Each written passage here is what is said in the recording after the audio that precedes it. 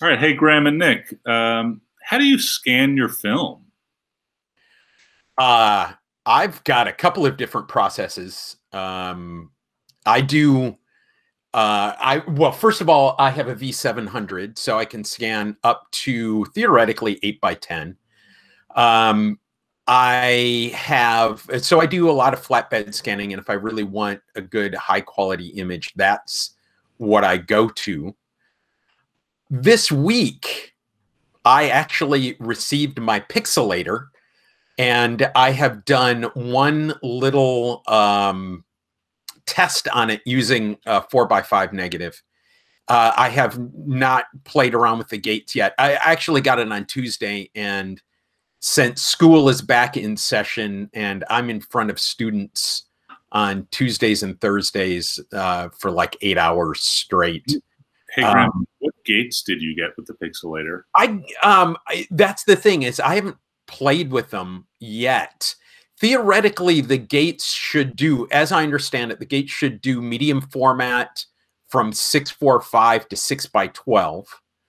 It does 35 millimeter. It does 110. And believe me, I have not taken it out and played with it. I've just looked at it and moved some gates around.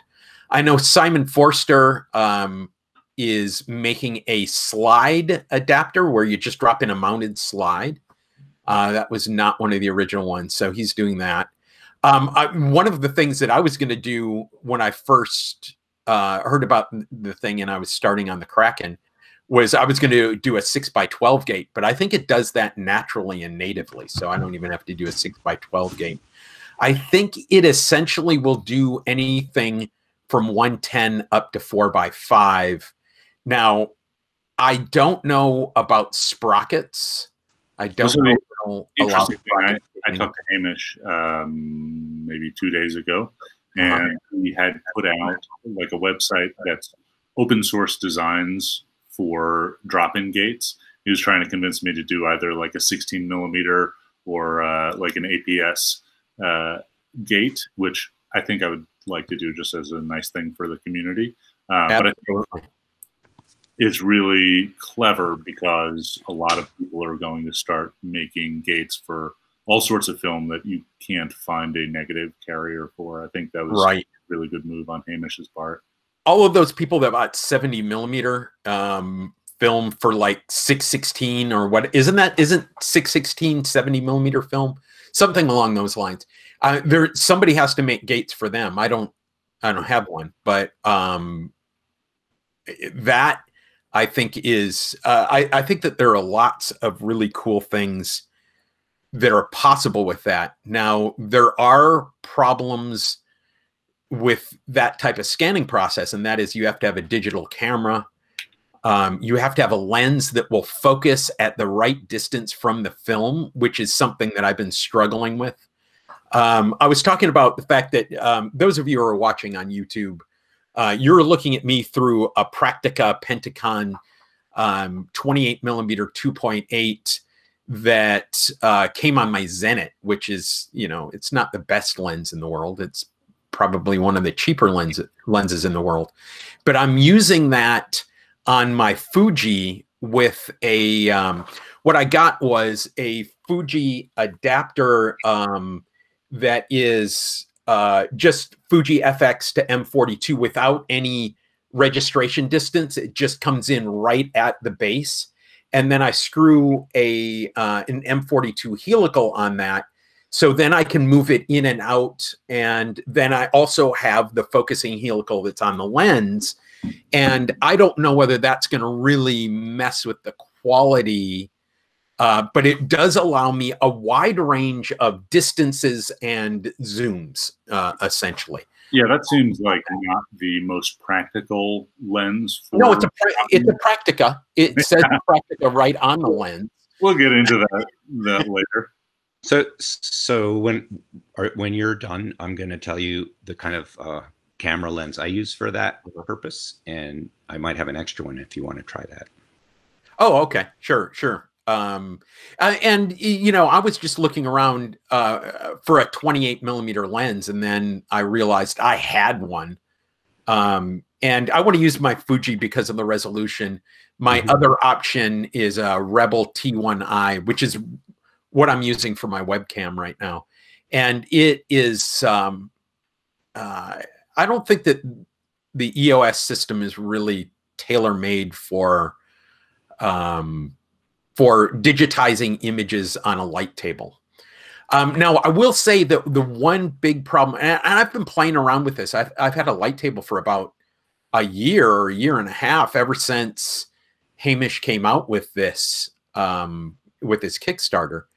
And I have been the entire time working to eliminate the reflection of the lens on the film.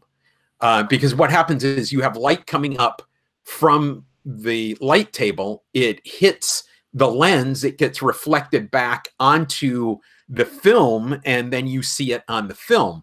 And so I've been working to eliminate that. And I think I finally have enough masks. Like I have a piece of mat board that goes over the light table, the part of the light table that's not being used. And I do. I have an opening that I originally had an opening for 4x5. That was what its original idea was. It was 4x5, but I dropped that on top of the pixelator, and it's almost exactly the right size. I wonder if a polarizer would be helpful at eliminating that reflection. Well, the reflection is physically if it would reflect the polarizer. Well, the deal is the light would hit the polarizer, bounce off, hit the film, bounce off, and then go back into the lens. But often reflections turn out to be polarized light. I'm not sure about the mathematics of it. Well, it's like you can use it. Well, that's why fishermen wear polarized sunglasses, so they can see the fish behind the reflection. Right, exactly. I think there's simpler ways, but when we used to photograph art to reproduce it in the studio on 4x5, generally we used polarized light sources, and then we used a polarizer over the lens, and so we could pick up a nice reproduction of painting, like an oil painting that had sort of like stippling and texture, right, reflect in weird. Well, the shiny varnish is the problem. Yeah. Right. It was the shiny varnish plus like the texture, three-dimensionality. Right. It was very hard. You get millions of microscopic highlights that just blow out everything. Yeah. It's like hot pixels, basically. Yeah. So we had two giant polarizers that went over each light, and then we had one on the lens. Oh, I see. Over the light. You know what? So what Graham's describing, I think I have seen in the form of almost like an orange flare effect, where I'm not actually seeing the lens per se, but there is some kind of angular extra light coming in.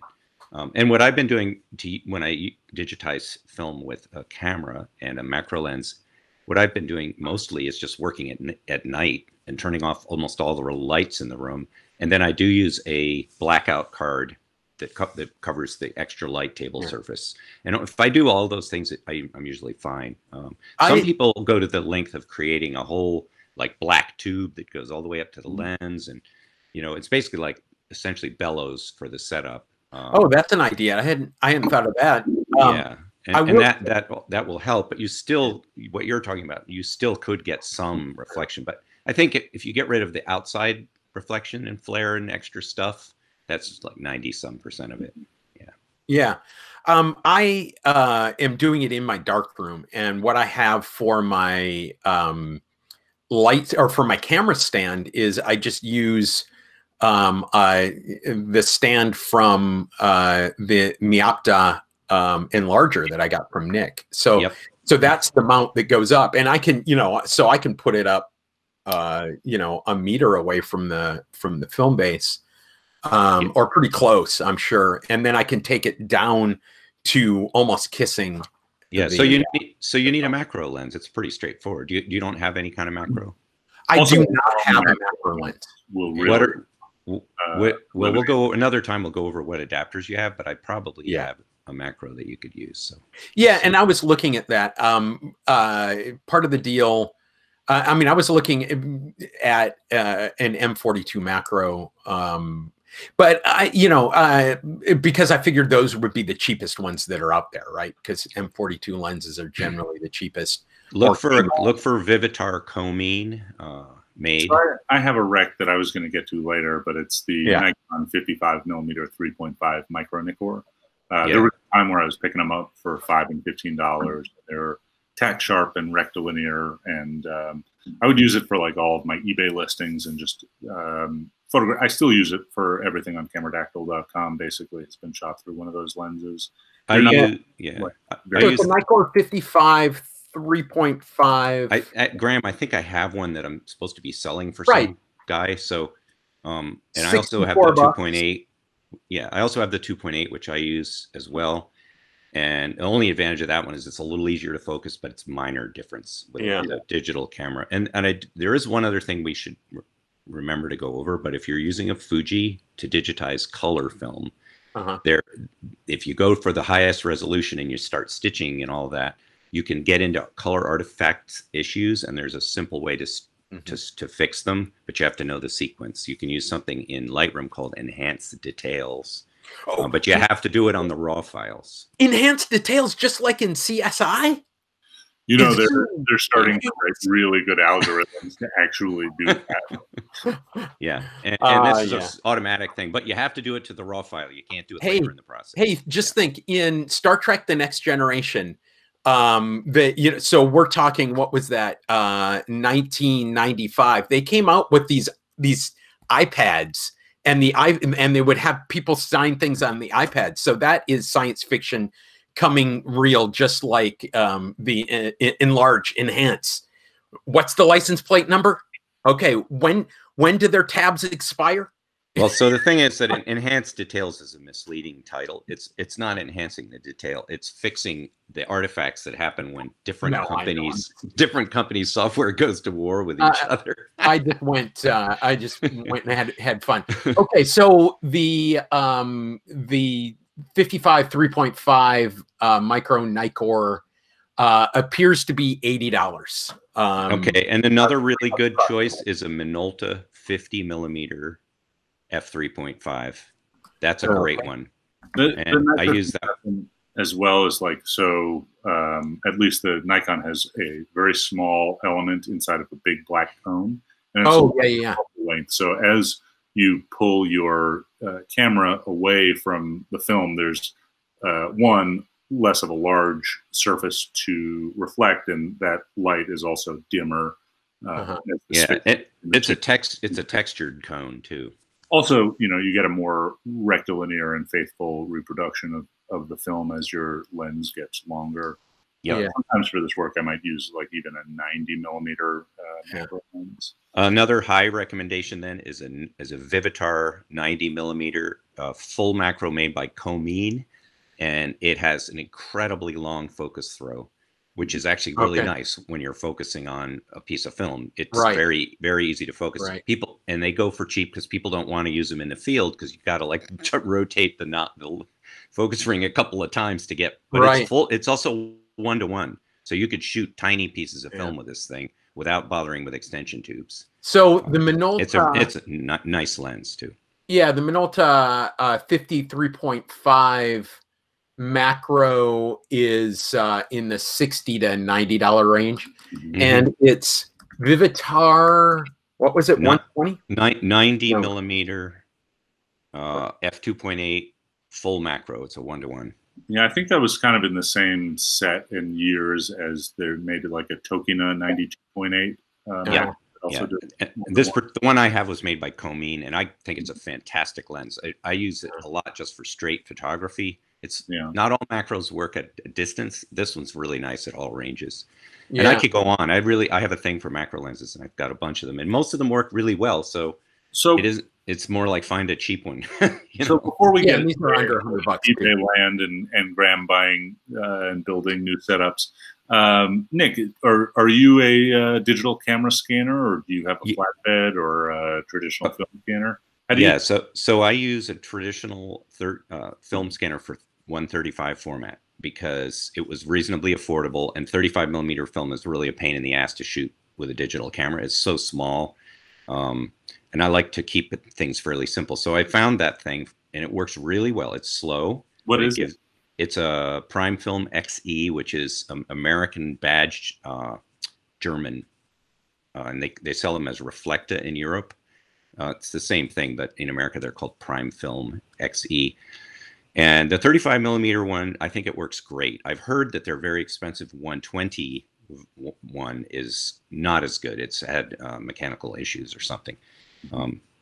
But anyway, the scanner works really well, and it can output several different, depending on the scanning software, you can output different kinds of files. So depending on what you're going to do with them, it's versatile. It's consistent. You just put the film in there and you get a consistent result every time, and that's nice. On the other hand, I never felt like spending the money for a big flatbed to do 120 film. The things like the V700 are really appealing, but I always end up looking at the price and backing away. So what I started doing is shooting all my larger negatives with my Fuji and macro lens. And I found an old copy stand, and that's a big part of what makes it practical. If you have a permanent setup that keeps the camera perfectly square to the light pad, then you can just go and throw some film in there and take some fast shots and know they're going to be useful.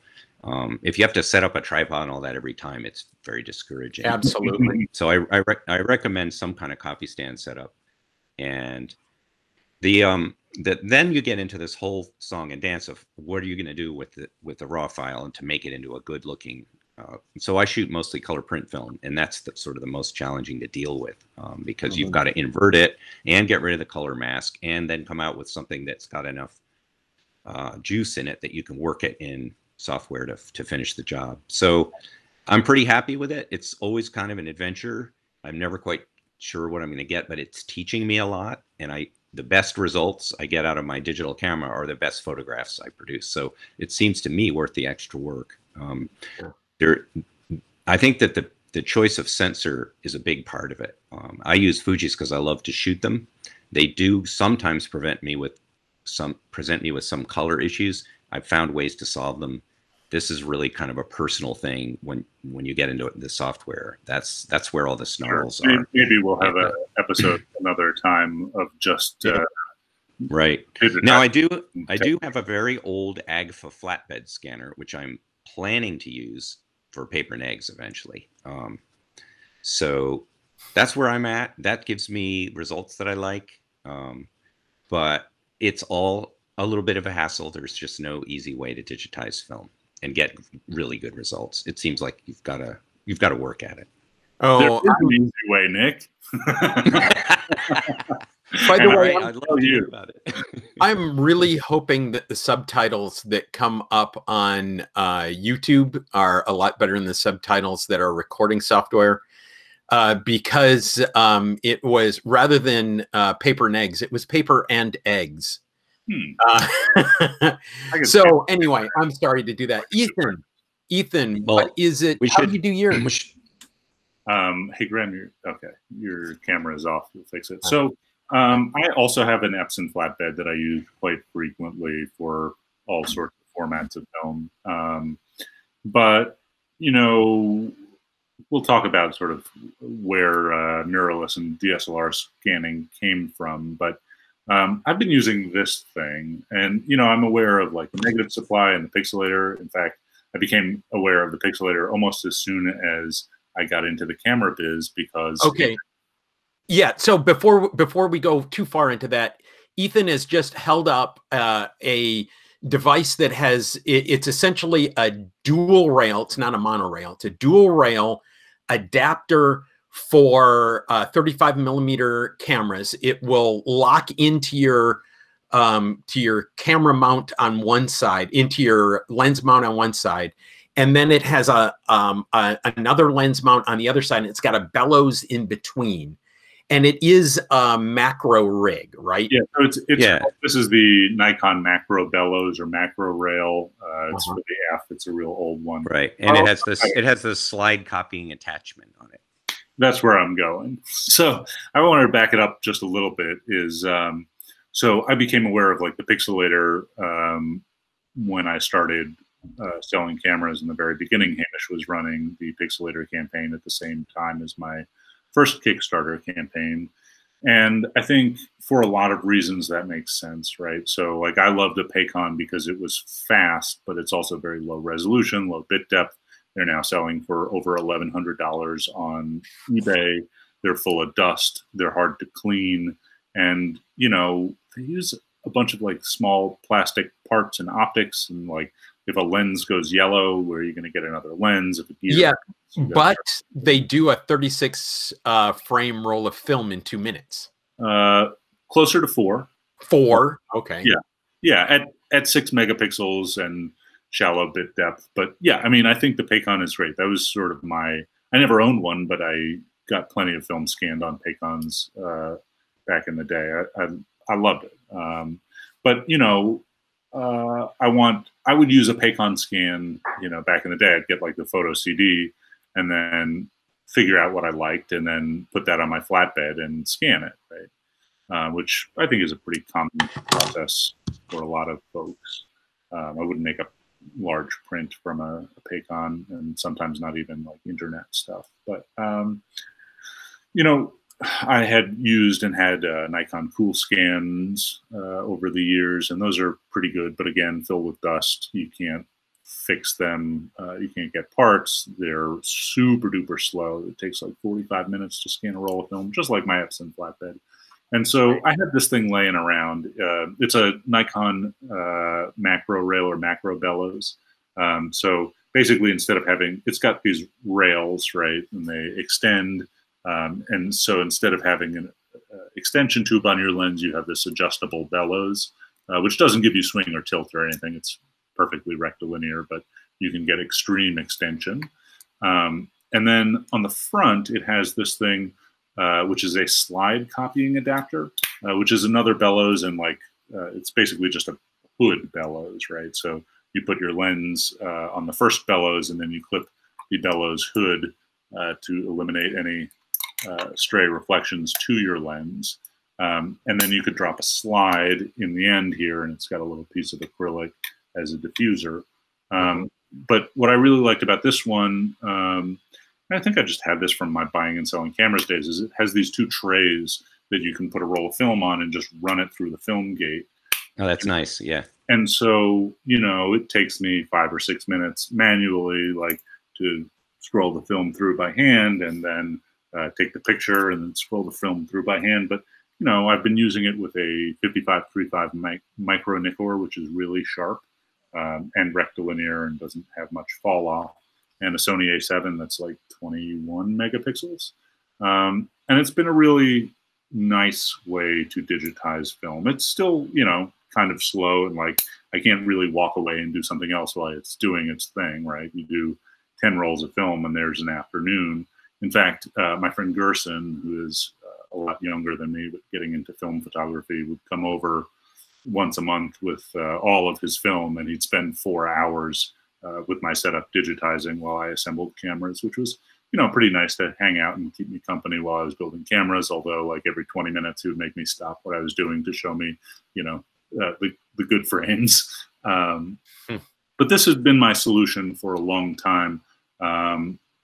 You know, one thing that I learned is that I could use a light box or even just a window to illuminate this acrylic diffuser here.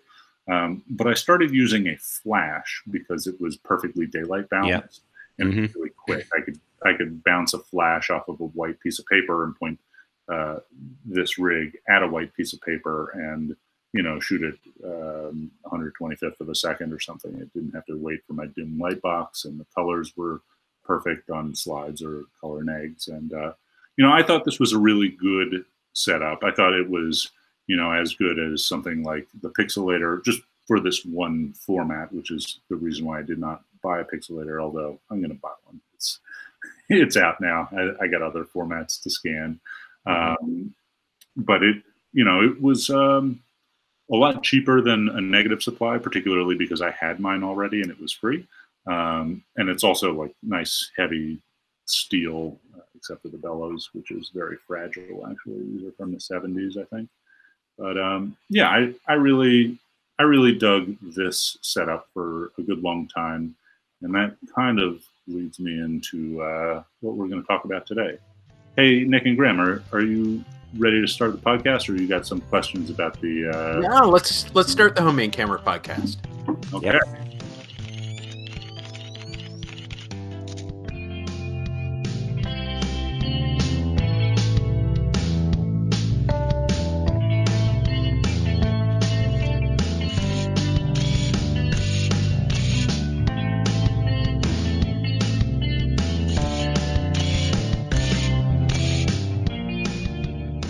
So today we're going to do the rare episode where I actually have something to show that I've been working on for months and months. I'm going to tell you guys a little bit about the genesis of the project and the why, which we kind of covered in the cold open.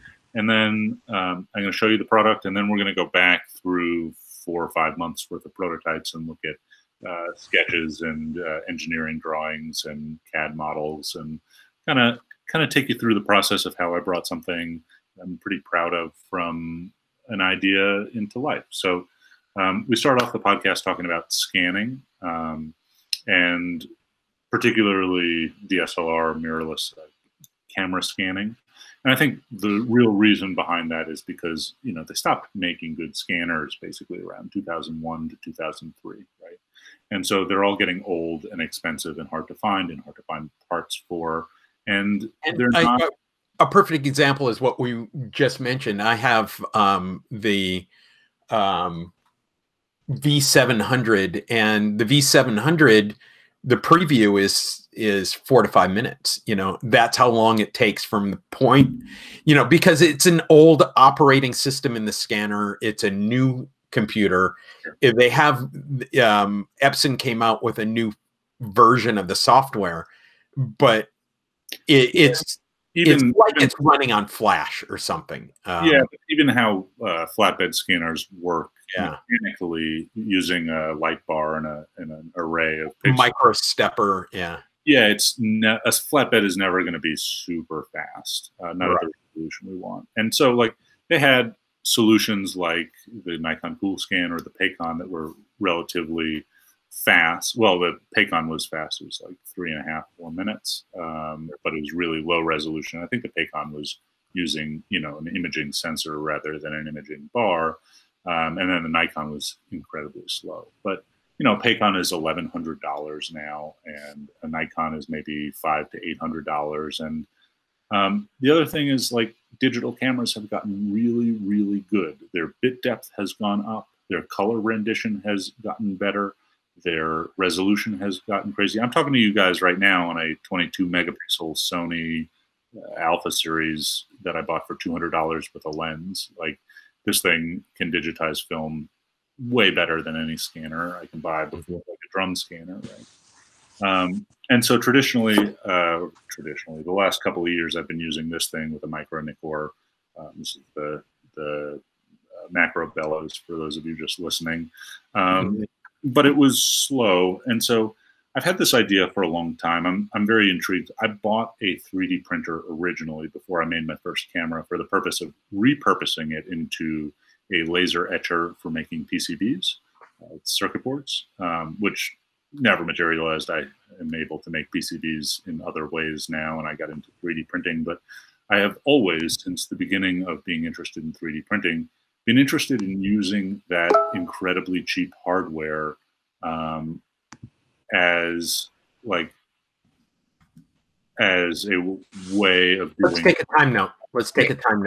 You're vertically stretched. I just realized that.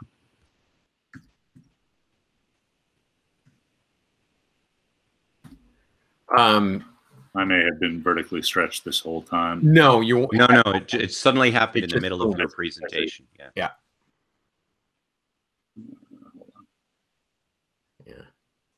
Stretched. Hold on. Sorry, guys. That's all right. No, not a problem. I didn't want you to go too far down that path. Yep. And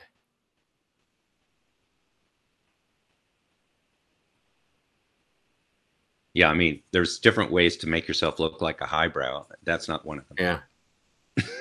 Especially not with that hat. I should go get my hat, my photographer's hat. Well, you know, you need your scanner's hat.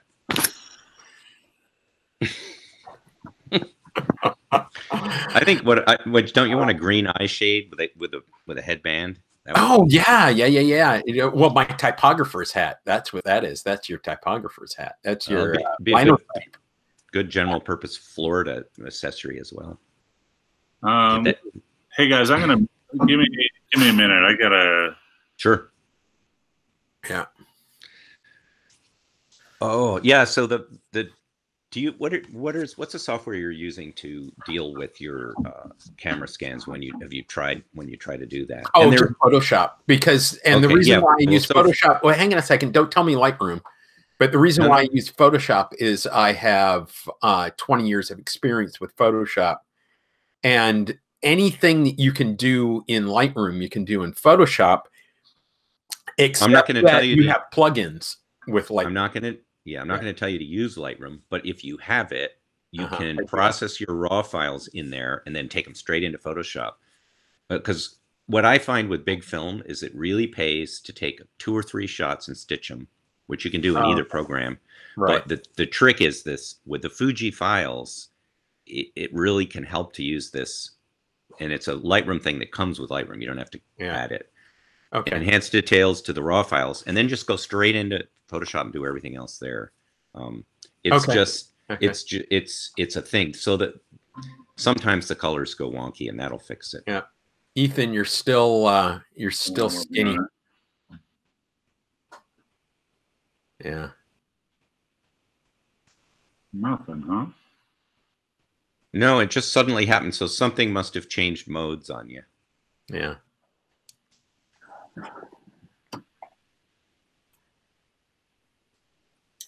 Yeah. Well, the video's not stretched. Yeah. I'll be right back. The audio's not stretched. By the way, when we come back, you were talking about how. Oh, we're back. We're good. Oh, that's a different camera, isn't it? Let's see.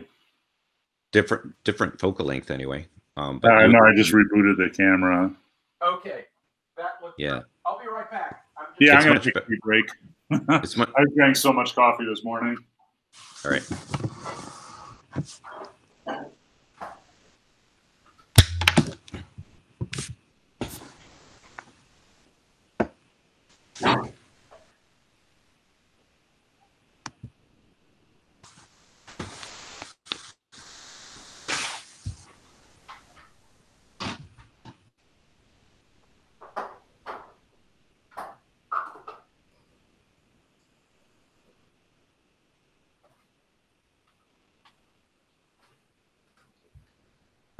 Oh, fine. I get up and everybody leaves. Do you see, guys, what I have to put up with? These people. I'm telling you, these people. Ethan, I really like the fabric that is on your chair. I think that's very cool. I'm sure you can hear me way back in the background. But I love the fabrics on that chair.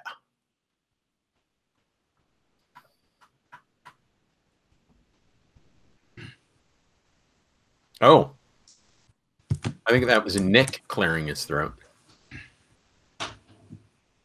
Maybe he's in the bathroom. Maybe that wasn't clearing his throat, because the bathroom's right around. Oh, no, I don't know. He's in the library.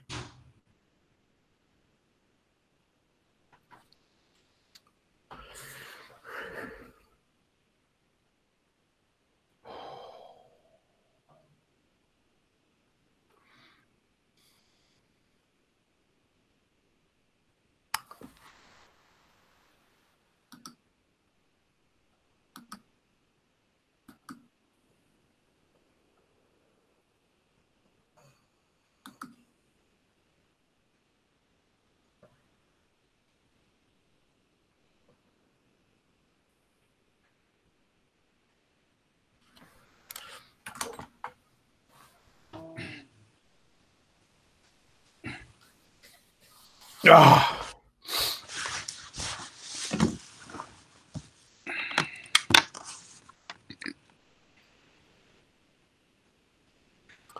Hey, Nick, take a look at the fabric that's on the back of the chair that Ethan's sitting in. See, I think. Oh, I can barely see it sticking up there. Oh, there we go. There we go. There it is. Yeah. Oh, yeah, that's pretty nice. That is nice. You know, that's actually what that is a reproduction of some medieval tapestries that are actually in the cloisters at the north end of Manhattan. Oh, really? They're real famous. They're full of unicorns. Oh, really? They're actually incredible to see if you ever. The cloisters is a real interesting place. It's kind of like a, I don't know, a monastery or something at the very, on this high rocky promontory at the very north end of Manhattan. Yeah. Yeah. So I think I still have the Micro Nikkor 3.5 that somebody wanted me to sell for them. And they don't go for a lot, so I'm sure we could do get you a really low price for it and give them a few bucks. And and you could send that out. You could send that out in tomorrow's post with the fixed lenses I sent or shutters I sent to you. Well, maybe another couple of days on that. Yeah, I'm going to try to do this without reading glasses on to get rid of that glare. And it makes me less likely to stare at the computer screen too. Yeah, good point. Good point. Although what is nice is when Ethan left and came back, now he is level on my screen with my lens, so I'm not looking up at him for this, which is good. Huh, he's still on the bottom of my screen. Yeah, well, that's where he's at the bottom now. He was at higher up, which is different. So, okay, Ethan, you were talking about the quality of sensors. Okay. Yeah. But let me ask you a question. Let me ask you a question about so that we can cut to me and then you can cut back to you. But let me ask you a question about that. What you've got in your hand, the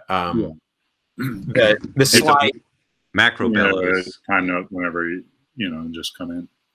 Yeah, here. Okay, so I'll come in about 15 seconds here. 42.45.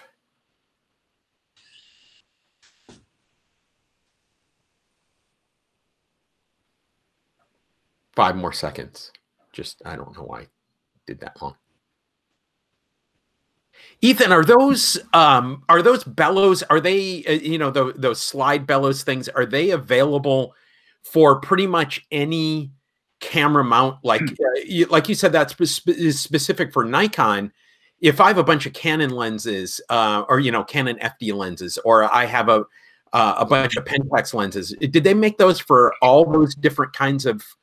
Yeah, so I definitely have like a Canon FD bellows that's the same, or I had one. I don't remember if I sold it or not. A lot of companies that were making cameras in the 70s made this particularly for making internegatives and slide duplication.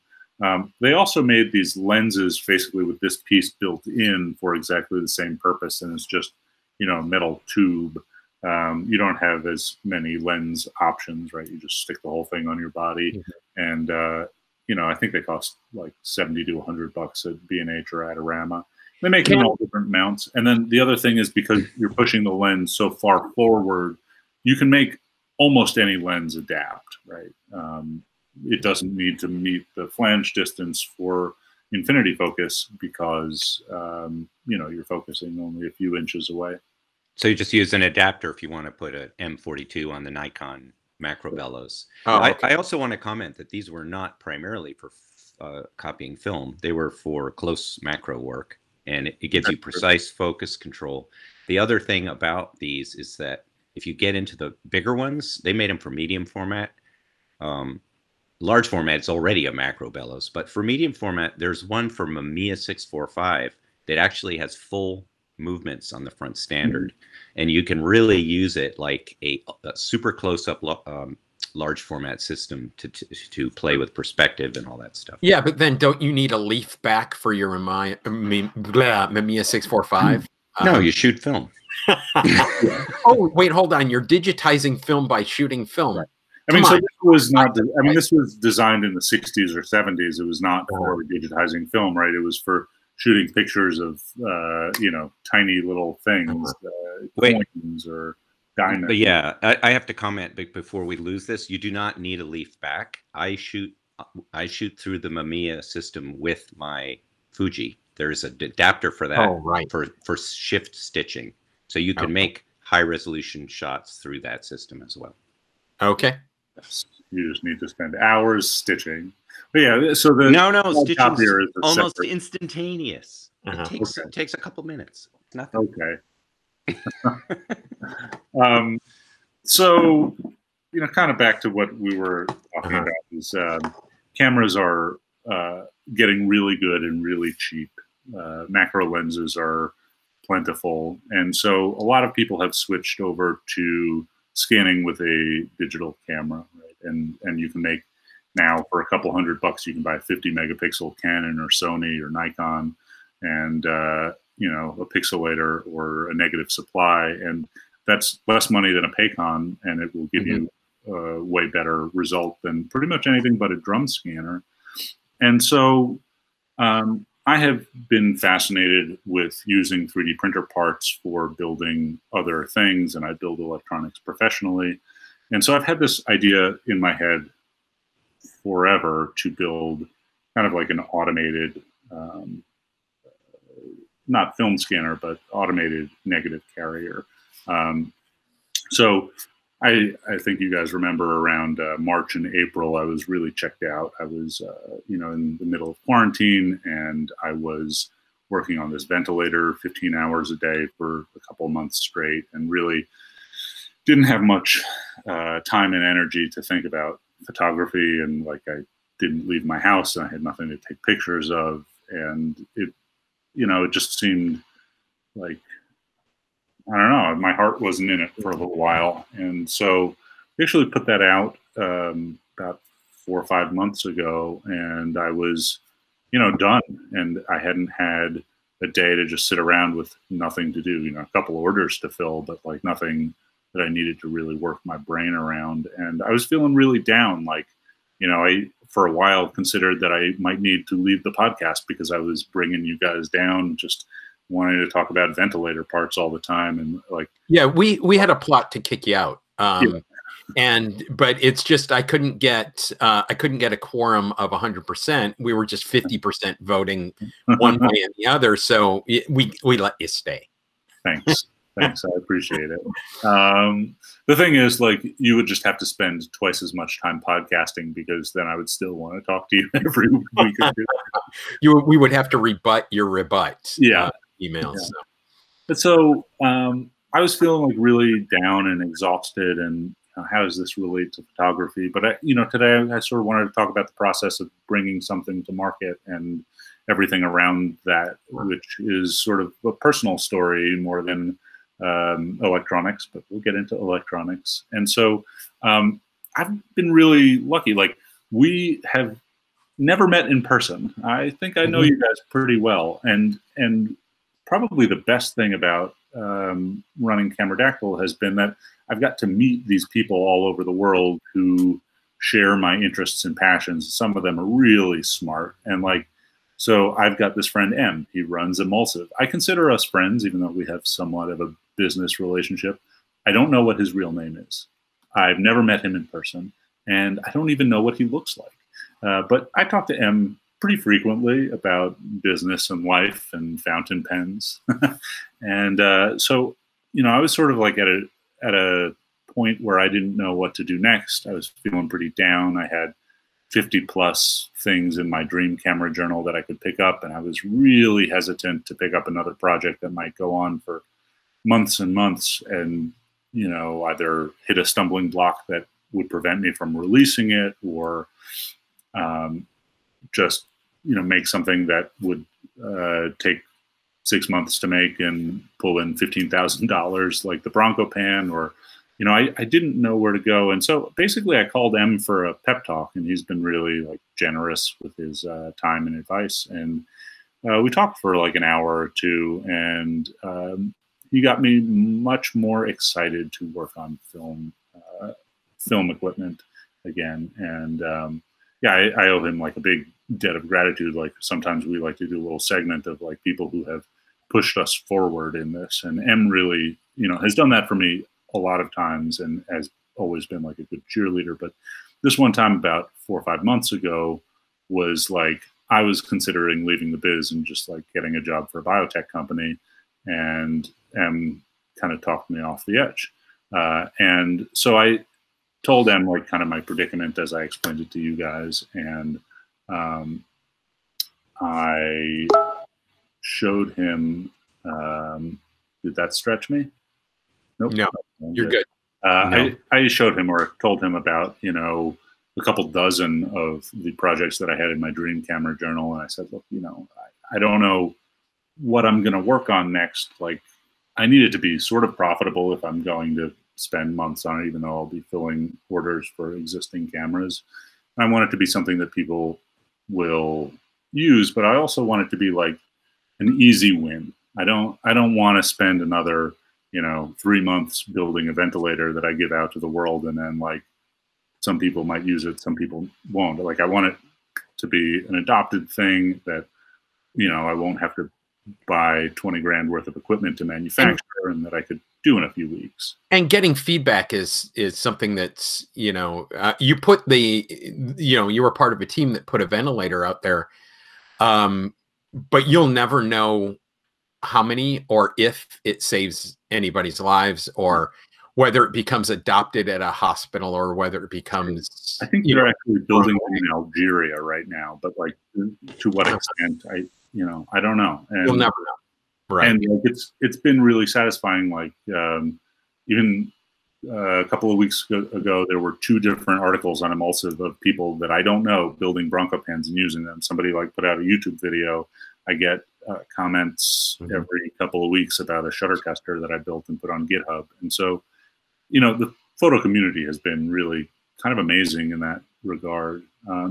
Anyway, I pitched M like a bunch of my different projects and said like, these are the ones I'm considering getting into, but I'm not sure, what is a good one to work on, right? And that's kind of like where a lot of these things start. And so I pitched him ultra large format cameras and box cameras and self-developing backs and ultra large format lenses and giant copal shutters. Like, all of these things are things I have in some phase of development. And just staying on track for one thing is really important to be able to bring something to market eventually, instead of having, shelves of dozens of not working prototypes. And so there was one that M got really excited about, which was this one, and he pushed me to do it and got me excited about it, which was building a negative carrier that would advance film automatically and trigger a camera, and then advance film and repeat through an entire roll. Because you could now buy for peanuts, 40, 50 megapixel camera with great bit depth and great color rendition. Wait, back up there. How many peanuts for a 40 or 50 megapixel camera? About 800 peanuts. 800 peanuts? Okay. Yeah. But, okay, it's not free, but like for $200, you could buy a 20 megapixel camera.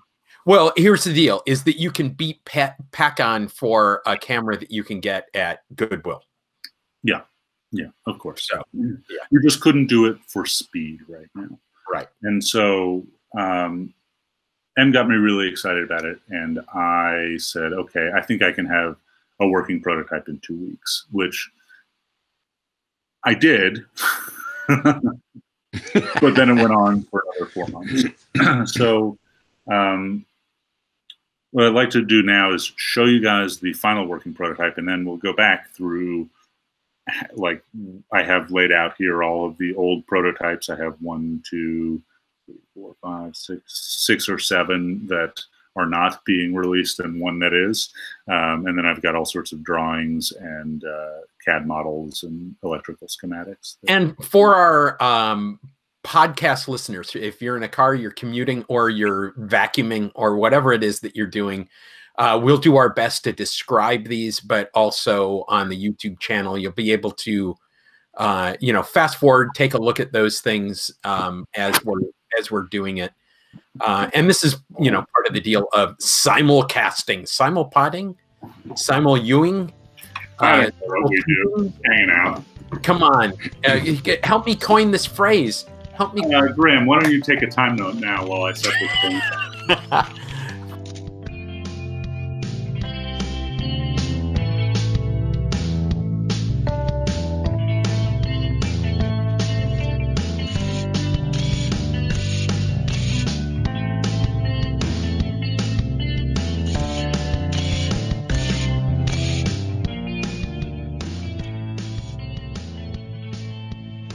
So I'm going to get into sort of the process of this thing, but I thought I would start by just showing you what I came up with and what I'm going to release on Kickstarter, I guess, in a week or two when this thing comes out, or maybe around when this episode comes out. So this is the Camerodactyl Mongoose. It's a 35 millimeter film, not a film scanner, a negative carrier that advances film automatically and triggers your camera. So it's got two parts. It's got this film scanning module with a film gate in it, and then you stick your film in this side. If I can get some light on it. There we go. Right. Can I interrupt and ask you what is the shape of that film gate, or the aspect ratio? Oh yeah. So I made the aspect ratio. It's like 27 by 68. So it'll do X-pan, it'll do Bronco pan, it'll do half frame. You can scan pretty much anything that people shoot on 35 millimeter. And we're going to get just a little bit of sprockets on that. Now, let me describe this. This is a black 3D printed plastic device. It's got a bunch of screws on it. But it has two major components. It has a window that the film will sit through, and then it has, I guess, a film advance portion. It does not have a picture of a mongoose anywhere on it. I'm looking for it. I don't see that. It'll have some laser cut branding on the control module. Okay. But basically, and we'll take a look at some of the CAD drawings from SolidWorks, but it's got this film gate section and advanced sprockets in one half, and then the other half houses a bunch of electronics and a motor. It actually weighs about 1.5 pounds, and you could kick this thing down a flight of stairs. It is. And how big? What would you relate the size to? It is about the size of what? An interesting question. So it's a little cigar box. Yeah. Okay. Cigar box. 7 by 5 by 3 inches. It's smaller than a cigar box. It's very dense. It's also got a control module, which does a bunch of things. And that is a separate box. A separate box, yeah. So this is the control module right now. I actually miscut this one piece, so it doesn't fit perfectly around the electronics. But basically, it's a laser cut box, which I'm not sure that the eventual control module that I release will be laser cut or 3D printed or what. Okay, so it's got 4 buttons across the front, a yellow button, a red button, a green button, and a blue button. It has a dial that looks like a guitar knob dial. And then for you electronicists, it's a rotary encoder with a push button, so it's actually a 5th button. Okay, there we go. And then it's also got an LCD screen that is wide as opposed to long. Yeah. Or as opposed to square or rectangular, it's a long rectangle. Yeah. So. And then on this side, it has a power switch to turn it on and off. And then over here, it has jacks for power input, which powers the entire device. And it looks like there are 3 Ethernet. 5, Ethernet. RJ45 connectors or 8P8C connectors. 3 Ethernet. When I was a kid, my dad set up Ethernet through the house with all these wires, and I thought he was just joking and called it Ethernet. It took me years to figure it out. My dad is a computer guy. But so it's got 3 Ethernet ports. We're actually only going to talk about this one Ethernet port. It does some secret functions, which I won't tell people about for quite a while. And then is that going to be your stretch goal? Is that people are going to be No, I'm not even going to talk about it on the Kickstarter. Okay. I'm okay if 200 people who see this podcast know that there's don't plug it into the secret ports. That's in the redacted manual. Sure. Okay. It won't do anything if you plug it into the secret ports, but it also won't work. But yeah, there was a point where I needed to use a bigger microcontroller because the program I had written was so big it didn't fit on the flash memory of a little guy like this, and so I had all of this extra flash memory, so I wrote some other programs that does something. Okay. Anyway, let's forget about that for now. You don't see these 2 ports. It's got this one RJ45 connector, which controls the scanner module. We'll plug that in a minute. It's got a power connector, and then it's got a mini plug that goes to your camera, like a standard camera. What do you say? Shutter trigger. So, like if you have an intervalometer or a corded remote for your digital camera, it's the same little remote shutter release. Yeah, eighth inch plug, like a headphone jack. Yeah, exactly.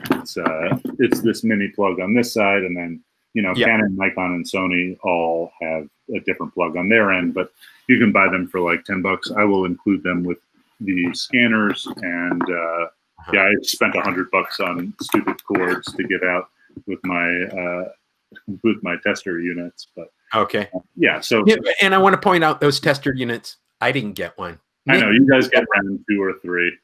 Yeah, you will. I mean, there are no tester units, so right? He doesn't love us. I do love you. Okay, so that plugs into your camera, and the control box can trigger your camera and work the film gate. So I designed it so you could stand it up like this and run film through horizontally. If you were, let's say, using a tripod to photograph this way with either a light box that's standing up, or a flash through the back, or a flash being bounced off of something. Or if you had a light box, you could sit it down like this and point the camera from above with a copy stand or some sort of like Benbow tripod. For today, I'm just going to demo it like this because it's easier with the camera facing me. Ethan is plugging in the control box into the scanner box. The scanner only has one connection. It's this Cat5 or RJ45 connector. Plugs in here. I'll probably standardize the color of these cords, but that's what I got. And then the control box is here. Turn it on. See if I can work this thing backwards. And now I want to say that Ethan is signaling to his wife to attach the lightning mast to the power input. It's alive! Okay, so it's got a bunch of modes. I'm going to show you some of the modes now. This is my dirty roll of film that I keep on the ground. Okay. And this is a 35 millimeter roll of film that he is putting in through that film gate. And he's just pushed it in. The thing around so I can see it. But in fact, let's get a white piece of paper so you can see what's going on here. Okay, so today I'm not going to set up a light table or whatnot because we're just talking on the podcast. I'm just going to use this piece of paper to reflect a little light so we can see through the film gate, but you would have some light source here. So this thing has 3 main modes with the scanner module connected. The first is this manual mode where, I don't know if you guys can see, but I I have this whole thing resonating on all these empty boxes, so it's going to be a little bit, but I can. And so what's happening when you hear that sound? What's happening is the film itself is moving back and forth, left to right through that film gate, and I believe he's just getting to a registration point. Am I right? No, I'm just feeding the film in. Okay. So there's a manual mode here that allows you to scroll the film slowly, or change the scroll speed to a medium or even a very fast speed. Okay. And then also in manual mode, I'm just going to put this digital camera over here. If I was using it to actually scan film, I would, you know, put a macro lens on it and put it on a tripod roughly in the position that my webcam is. But, you know, you can imagine that this thing is focused on the film gate. But I'm just going to use this here so that you can see when it takes a picture. So I can manually trigger a photo. So I could use this just like a negative supply. So and this is... Sorry. And that is Ethan pressing a button on the control box. And what that does is it takes a picture and then advances the film. Am I right with that? I have this in manual mode right now. So all it's doing is I'm manually advancing. Then I'm taking a picture. Right? And I can also adjust micro position like this and take another picture. And so you might ask, like, why in the world would somebody want such a thing, right? Like it is just a loud negative supply where you don't have to, you know, touch the thing. So actually, I was originally going to build all of this into one box, but M later on convinced me that I should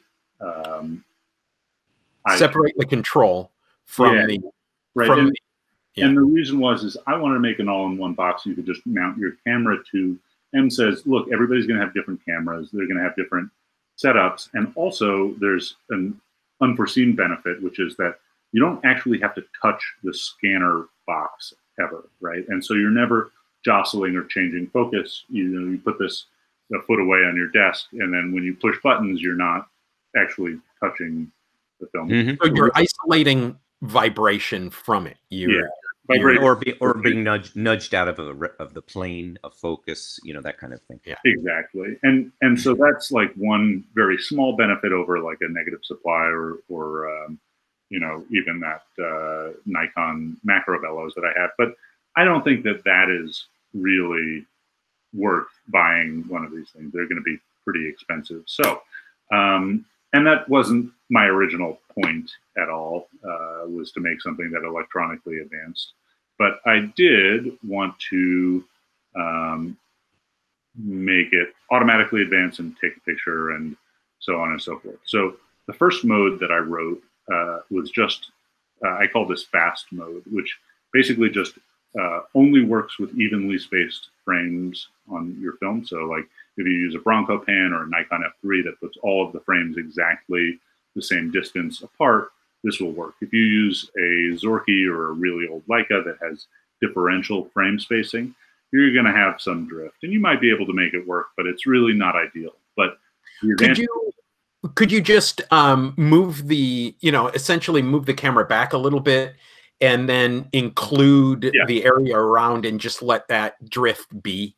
Yeah, you could, but you know, on a roll of 36, it depends how big the drift is on the camera taking the picture, and it's not ideal. But I have a solution for that. We'll get to that. But this thing will do an entire roll in about 40 seconds if they're evenly spaced. So all I have to do, so I'll get into like some of the calibration features that I've put. This is already calibrated for this film, but if I press start.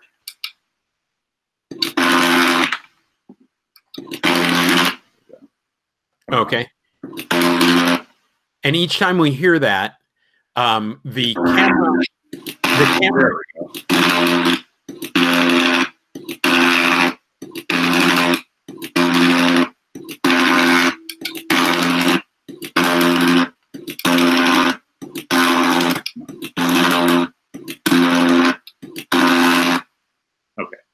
Boy, that's fascinating audio. Yeah.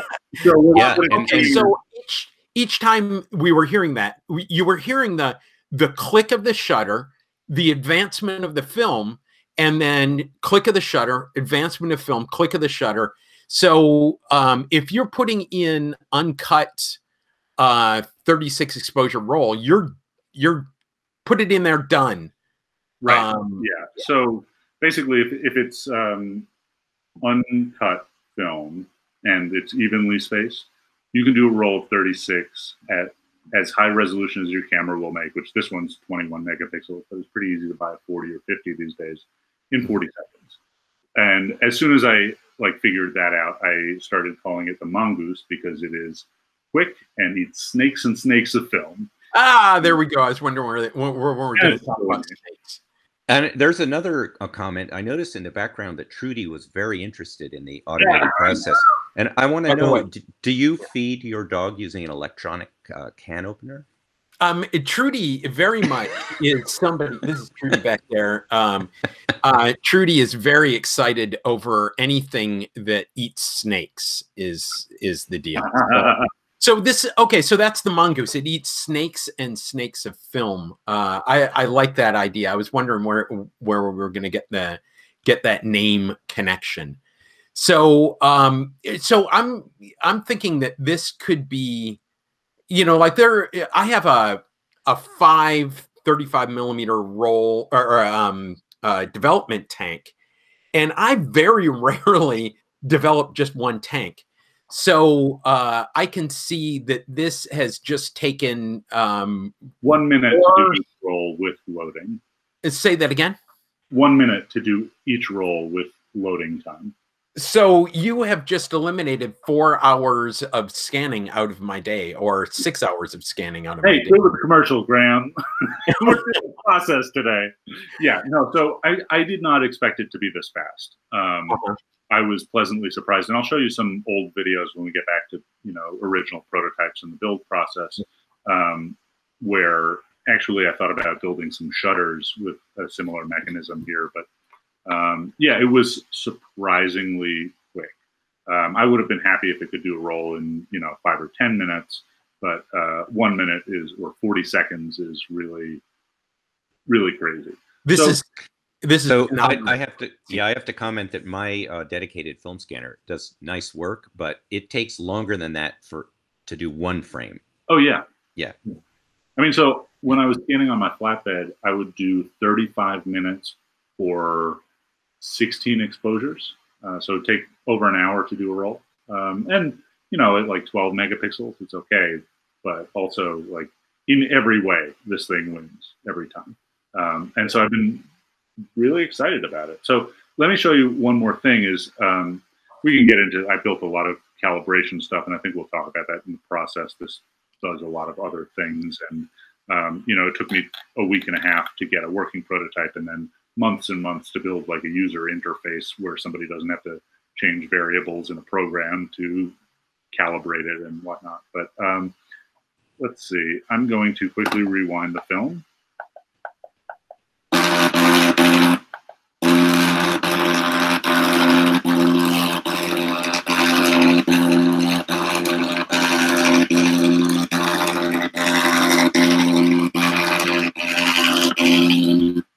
Good enough. And then I'm going to go into automatic mode. So automatic, oh, come on. Click the knob. Automatic mode is a little bit slower than fast mode. It's still blazingly fast compared to pretty much anything out there, including the Paycon. But what it does is I spent a lot of time developing sensors and programs for detecting the edges of frames for both black and white and color negatives and color positives. There's a set of sensors on both sides of one side of the film gate, top and bottom, that I designed and built from scratch and had some boards, and we'll look at those later. But basically, they will detect through the film what is frame and what is the space between frames. And so when I press start, what it's going to do is it's going to scan about a frame and a half, 2 frames and build a baseline calibration for what is between frames and what is frames. Then it will rewind, and then it will advance one frame, find the edge, align the picture to wherever you want to align it. That's user settable. And then it'll take a picture and then advance the frame, find the edge, align the picture, take the picture, and continue. So this is for a camera that would not give you perfect frame spacing. So either a camera with a little wonky setup, or plenty of cameras have things like my old Zorky never did have even frame spacing. And I would say like the majority of like vintage cameras do not, depending upon how that mechanism works or what condition the mechanism's in. I have the 35 millimeter camera I'm using most right now is a pocket point and shoot, a Ricoh R1S. And even though that was, it's one of the ones where you put in the film, it advances it all the way. So it's, as it exposes, it rolls it back into the can. That's all electronic controlled, and boy, it doesn't space perfectly. Interesting. So that should be using like an IR sprocket detector from that era. I haven't looked at that specific camera, but that should be damn near perfect. But a lot of cameras have like a little bit of variability, even if they're designed not to, 20, 30 years later by the time we're using them now. And so I thought it was a must if you had automatic film advancement to be able to use it on every camera and be able to detect the edges of frames for alignment. So I'm going to show you that right now, and I'll try and talk loud over the sound of the scanner. The scanner is loud. It's not as loud as this when you don't have it on two empty cardboard boxes right next to your microphone, but that's what we're working with here today. So and also for those of you with headphones, you're just listening to it on the podcast, here's a little warning for you to turn it down just a little bit. All right, so here goes. I'm going to start the automatic scan, and it's going to first calibrate. Let's see.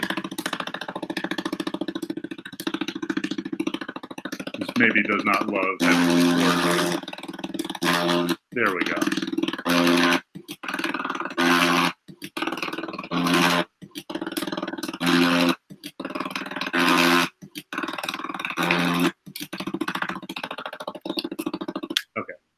So yeah, that's basically what it does. Okay. So yeah, that's what it does in automatic mode. It takes about 1 minute and 37 seconds to do 36 frames that way.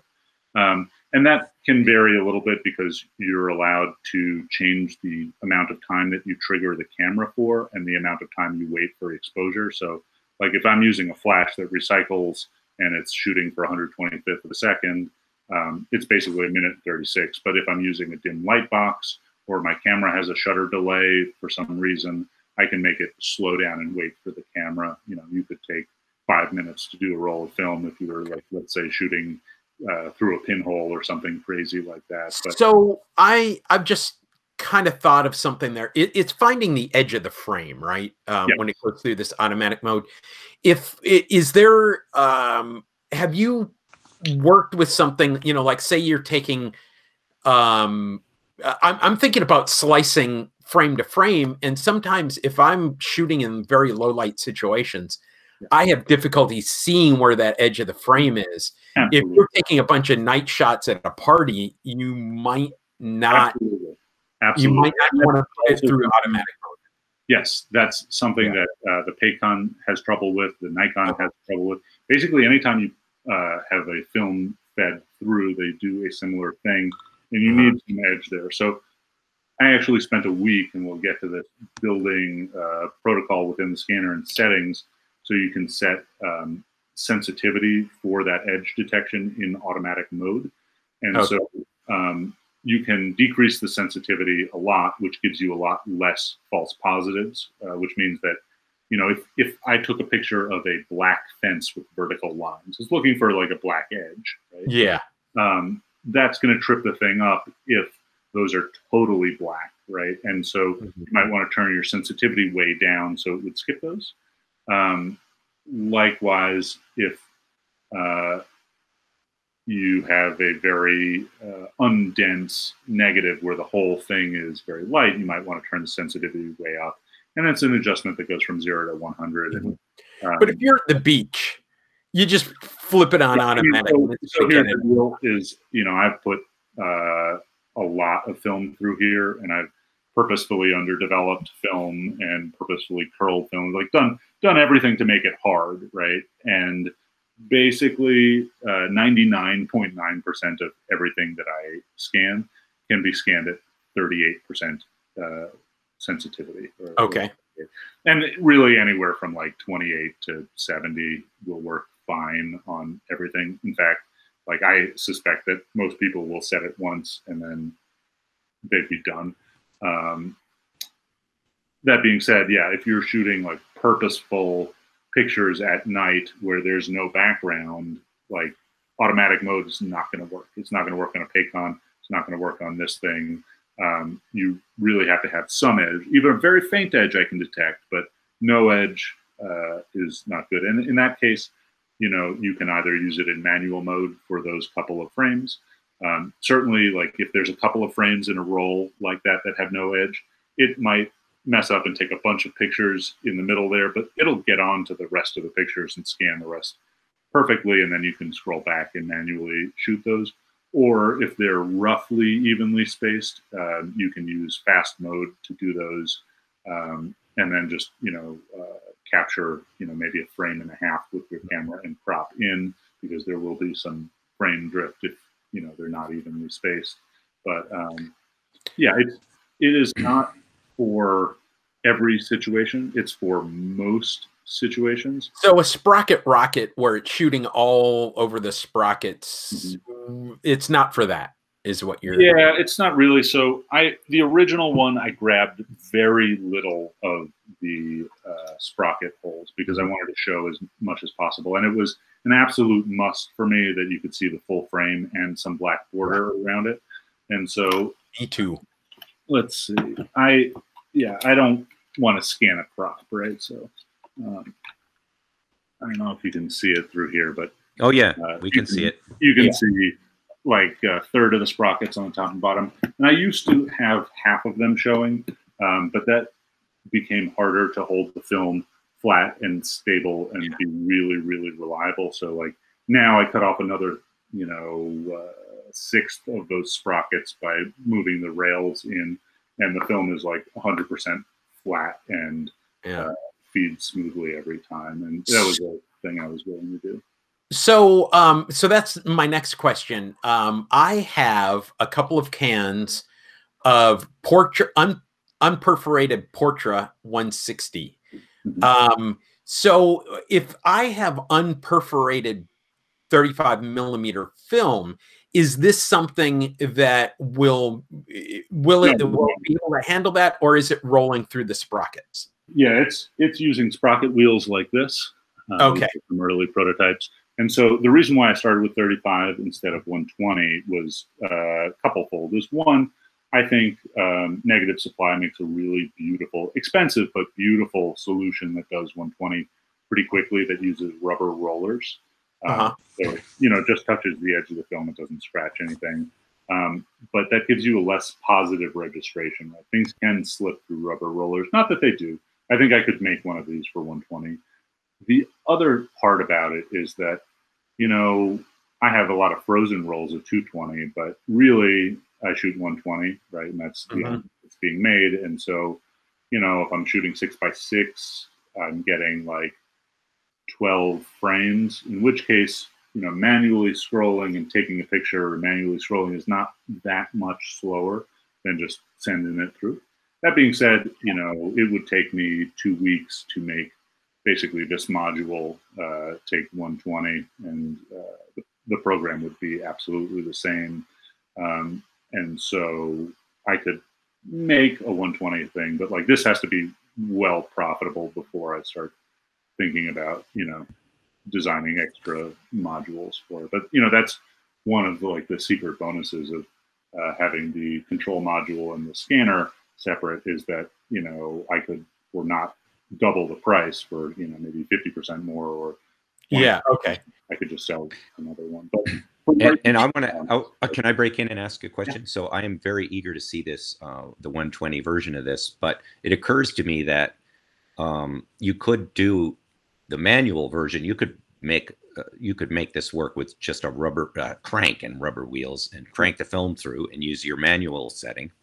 Right. So a person could almost make their own film carrier, and your device would be able to take the picture. Yeah, I mean the deal is though, like a negative supply already does that, and I think I might be able to, we'll see what people want, right? Maybe I'm going to sell 3 of these, and then it won't even be worth getting through FCC testing, and it'll be done. Or maybe I'll sell 1,000, and then the first thing I work on is a 120 version of it or a multi-format version of it. I think it would be really cool for something like 110. I want my 4x5 version where it has a stack of negatives and it just occurred to me, so I have researched how laser printers feed and have a retard roller feeding stacks of films. It's very interesting solution. So they have like 2 rollers that pull in and one that retards the paper in the other direction, so you only get one sheet at a time. But like that's another problem for another day, for sure. For now, this does a specific thing, which is 35 millimeter perforated film in uncut rolls. It'll do cut rolls, but cut rolls are going to be slow, right? You'd have to feed everyone in and start it every 4 to 6 frames. Except I'm thinking, what about the old slide projector method, where you get you convert a carousel projector into a feeder, and that would work for 120. They did make 120 projecters. Yeah. So, in fact, I have a friend of the family who's a photographer for Con Ed. I've brought him up a couple of times on the podcast, and he called and asked. So he's got all of these slide carousels he wants to get rid of in his garage, filled with slides from the 70s, and he wanted to mount his D800 looking at the film gate of the slide projector with the slide projector's lens removed. And he wanted a machine that would trigger the slide projector and then trigger the camera and then trigger the slide projector and trigger the camera, which is something that I'm working on for him. I think that's a very simple thing for me to do, but I need to know how his slide projector, which pins to contact or what voltages to send. I don't have a slide projector, so I don't know. And I'm sure they're all a little bit different, but so the crude version that I would do, it's just a rocker switch that would fire one then the other. Well, yeah, but it's simple enough, and you could probably do it with just this control box and another module, which is something for the follow-up episode after my Kickstarter and what these other 2 ports do. But yeah, I mean it should be pretty easy to dial in, like turn the projector on, wait for this many seconds, fire the camera, wait for this many seconds, repeat. And so with the right clockwork, you could simply use a gerbil wheel and have the gerbil run it. It is so much harder to build mechanical systems than electromechanical systems to do the same thing, right? Writing a computer program is so much easier than figuring out the tolerances of all of these gears. Like it either works or it doesn't work, and you can debug it and you can change a line. You don't have to like spend an hour printing each one of these. This took me a day before I had a thing that did not shred. He just showed us a stack of the sprocket wheels that 20 something sprocket wheels, each of them 8 film before I had a reason. So I need to channel the long lost beastie Mike G. So do you have a version that will do APS film? Because APS film, it's the latest thing in film photography. It's taking over the world by storm. No, I do not. I think probably, it's a niche thing, and it's going to be expensive, and we'll talk about that later. And it took 4 or 5 months to bring to market. It's going to eat $3,000 going through FCC testing, plus another month of my time. I need to sell hundreds of them. I mean, okay, I would probably have done it anyway at some point, but if I sell less than 100, no more Mongoose products will be released. The people who have them will enjoy them, and that's it, right? If I sell 200 of them, that's profitable enough at that point that it pays to make. I would do 120 way before APS for sure. I've got a question, and maybe Ethan, since you bought out all those camera stores, this had to exist for those. And I just made a joke with the APS, but there had to be something almost identical to this for APS back in the day. What happened to all those scanners? Right. So I think it's the CoolScan 2 or 4000 has an APS feeder in it, just like, so the CoolScans were these tall boxes, and I forget which models, but a bunch of them had, Right. cartridge you stuck in and out, and that cartridge would feed different types of film and interface with the scan. And so I think what's like unique about this is that, scanners have this capability. They certainly had some sort of edge detection, whether it was, with a scanner bar or a separate set of sensors. I don't know. I have not read those patents. I haven't. And Mini Labs had to have that. That's exactly what a the Mini Lab printer. Right. Yeah. Well, yeah, I think for the most part, they would have had something like that. And then I actually thought about so part of what this does is some darkroom stuff. So this thing has a bunch of functions. I don't know, maybe I'm gonna unplug it just so I can hold it over over by the camera here. Can you guys read the LCD screen? Yeah. And this is a blue-green LCD screen that has 2 lines of code for our listeners. And we'll talk about why that is during going through the prototyping process. But I was trying to make it as simple as possible, but also simple to use, right? So simple as possible. I could have done this entire thing with one single button, but then to use it, it would have been murder, right? I also could have put 15 buttons on it, which would have been reasonable, but also then to use it, you would have had to have a long manual. Currently, the manual for everything is 5 pages for the scanner, 5.5 pages. Although maybe I will make some diagrams. Anyway, this control box may get changed. I actually, when we get through the prototypes, we'll get to why this thing looks like it does. But I love that it looks like the original NES to me, particularly a bunch of the covers in gray. And that sort of is, I did not think I'm going to make something that looks like an NES.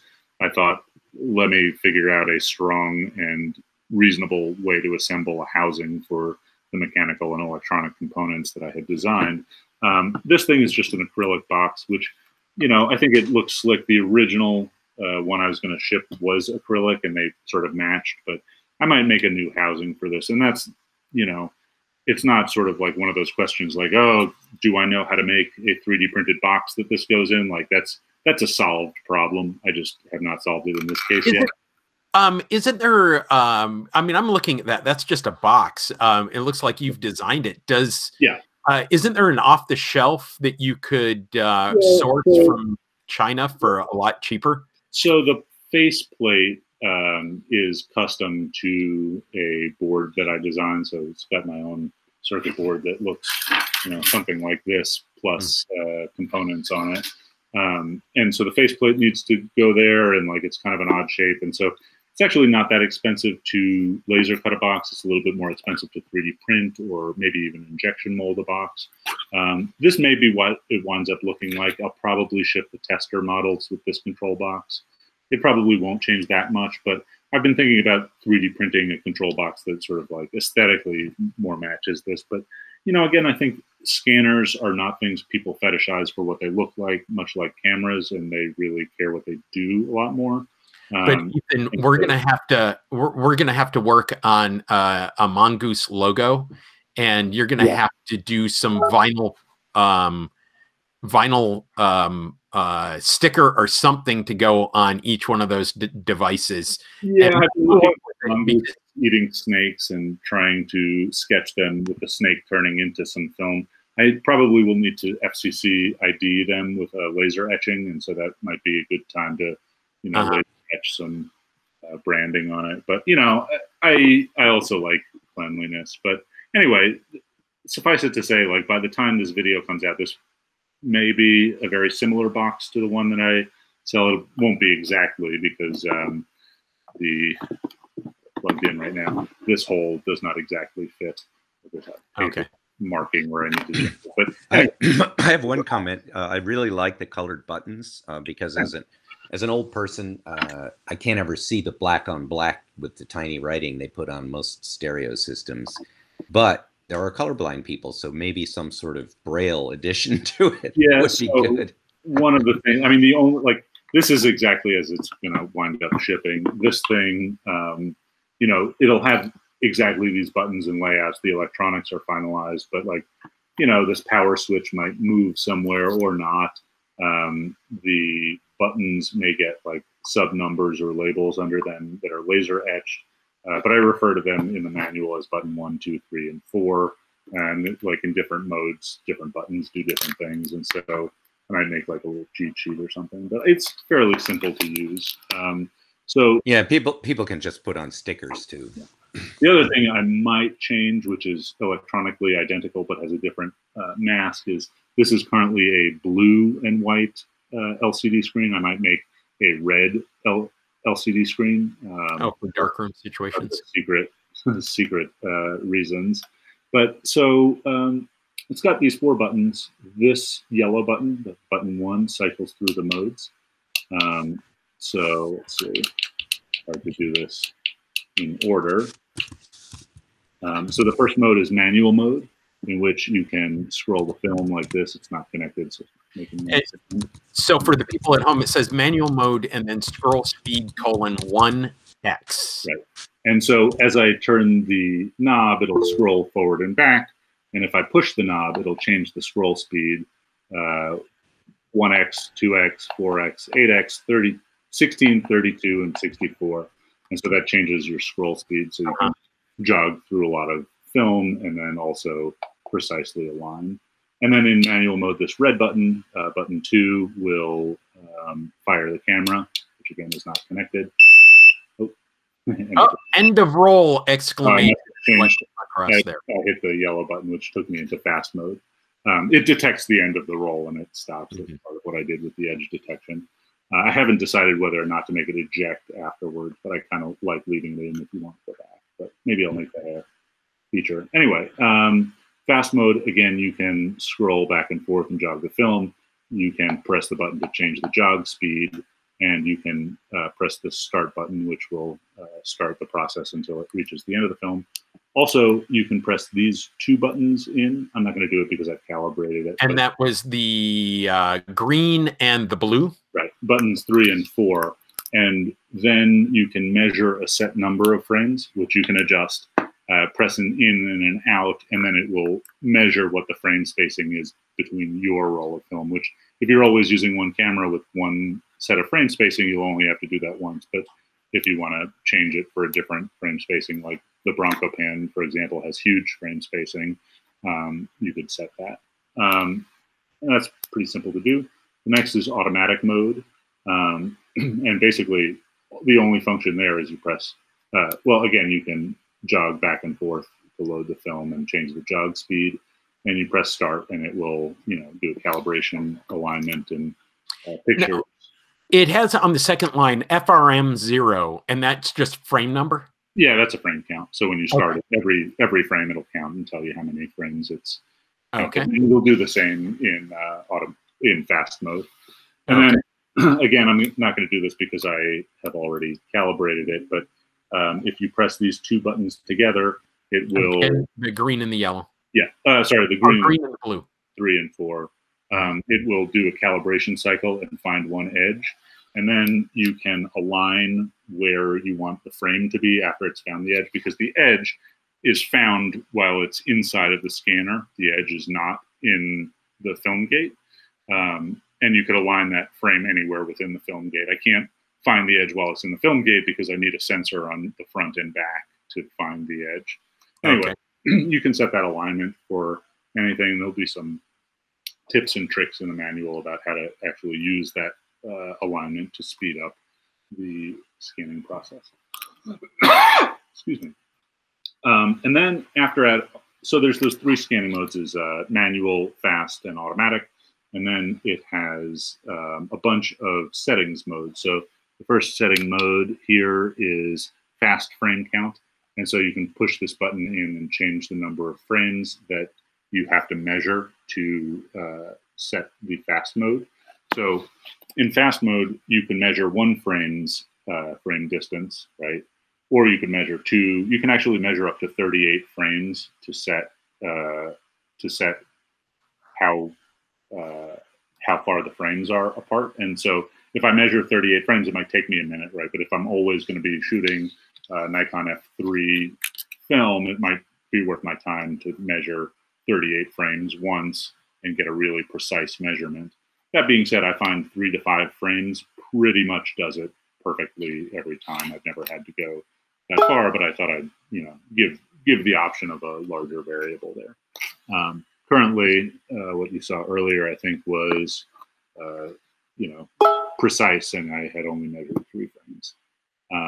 The next setting is calibrate stop. So basically here you just press the button once while there's no film in the scanner, and it will just, you basically have to do this one time when you buy the scanner, right? But then it calibrates what it looks like through the sensors when there's no film in it. So it can say, hey, I have no film, and stop what it's doing. Then it has a trigger interval, and this basically it tells the computer how long to trigger the camera for. So like if I just connect the contacts to fire my A7 for 1 microsecond, it actually won't trigger the camera. And so I'm triggering the camera for 90 milliseconds. It's a little less than 1/10 of a second to get one picture. I could actually trigger it for so long. I can trigger it up to a second, which will take like 2 or 3 pictures on the Sony, which you don't want. So anyway, to set that, you just push this button in and turn it, and you could do it. But, just set that back to 90 backwards, push that in. It makes a little beep to tell me that it has saved that info. Also, all of these settings save to internal memory inside of the camera, or inside of the control box, so that you only have to set them once, not every time you turn the machine on. Then you have the frame delay. So if you are shooting through a very small aperture or have a dim light or very low ISO, and let's say you're taking the picture for an entire second, this is the pause while you are taking a picture, so that you're not scrolling film while the camera shutter is still open. And you can set that up to 2 seconds. Then you've got edge detect sensitivity, and that's for the automatic mode. You can set that from 0 to 100, and that determines how likely it is to find the edge. But pretty much I have this set somewhere between 28 and 70 always, and usually if I leave it on 38, it'll do like 99.9% of everything I scan. And then negative positive mode. This is the Mike Gutterman mode. You have to tell it. It doesn't auto-detect whether it's scanning negatives or positives.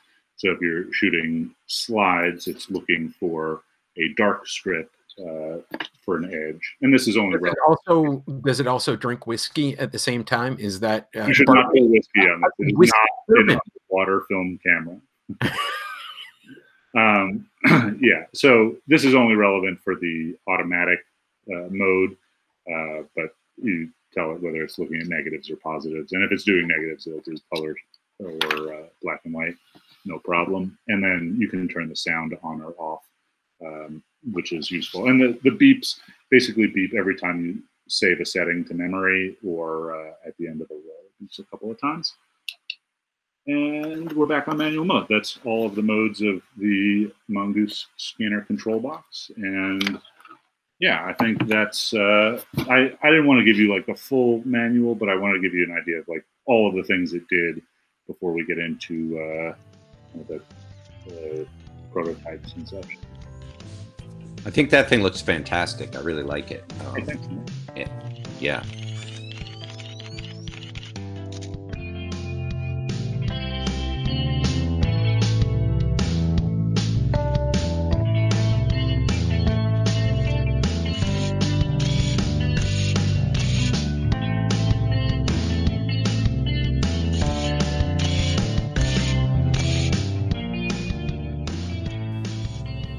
Okay, so Ethan, I noticed that you had a big pile of of prototypes that you went through to arrive at this final decision. And that's how design works. You make things, they don't quite work out, you make an improved version. It goes on and on. And since you make things from scratch, that you can sort of pull these things out of thin air. And I mean, there's an expense, but at least you're doing the manufacturing. I often do a lot of work where I'm working with old parts and cameras, and I can't afford to keep cutting them up and being wrong. So what I've done is I've accumulated years and years of mistakes, and then I try and recreate all of that on paper before I get the saw out and hack into an old camera. It's so you, to some extent, you can kind of channel past failure to get quicker to where you're going. But when you're making something this complicated, obviously you have to keep trying to get there. So how many tries did it take for you to get to this? So it depends, I guess, where you draw the line between a try. So right here I have 1, 2, 5 prototypes on this desk before I got to the one that's ready. Each one of those has, 3 to 5 iterations that, each prototype here sort of represents an idea. And some of them were not like, okay, so a lot of times people will like show like an inspirational picture where it's like people think it's the road from like where you are to success and it's a straight line, but in fact it's a zigzaggy line with failures at each one, like that sort of inspirational poster. But in fact, those like this project has just been a long string of failures with incremental successes, but like those failures are a necessary part of the design process. And a lot of these prototypes were never designed to be a scanner. It started out as an idea of a scanner, but each prototype for the first 3 were basically just testing one component of a scanner. And even if that component worked, which eventually they got to work, they never would work as a scanner because it just tested, an edge detection protocol, or it just tested, connectivity through Ethernet cords, or it just tested motors. And so we'll take a look at that. It's been kind of like an interesting thing. Like the standard sort of electronicist or electrical engineer programmer method of doing this is like you build something on a pin board, which is sort of like a removable, you change pins and positions, and then you get everything to work sort of well enough that you can control or read each of the modules or components, and then you solder everything up so that all of your pins aren't wiggly while you're programming for a month. And then you program as far as you can go, and then you have to start, cutting wires and soldering other things. And then finally you get something, that kind of works, but is a big snarl of wires. And then you turn it into like a printed circuit board and you have that made in China. And then only at that point, you're 3 months in and it starts becoming something that you're trying to make a scanner, right? But until then, we were making weird prototypes. So let me start off. I'm going to screen share some of the initial drawings. So I talked to M about this thing, and that day let's see, sorry, I'm just trying to slideshow. Okay. This was my initial concept for the scanner, right? So oops. You have like a film gate, a sprocket wheel, a display, a couple of buttons, a rotary encoder or a knob, and then I had this NEMA 17, which is the motor I was using at the time. It's a motor that turns the sprocket wheels, and then some relays that triggered a camera or a strobe. And then I drew this cutaway down here, and that was kind of isometric view of what I was trying to make. And then I was kind of thinking about how I might manufacture it out of laser cut parts that could be flat cut. And I did a couple more drawings of, what the film gate might look like. And then you know, how you might space the two film gates. And again, this is like day 1 and day 2 of this project 4 or 5 months ago. And then I was thinking about mounting a camera directly to it, which eventually Em convinced me not to do, which I think was a good decision.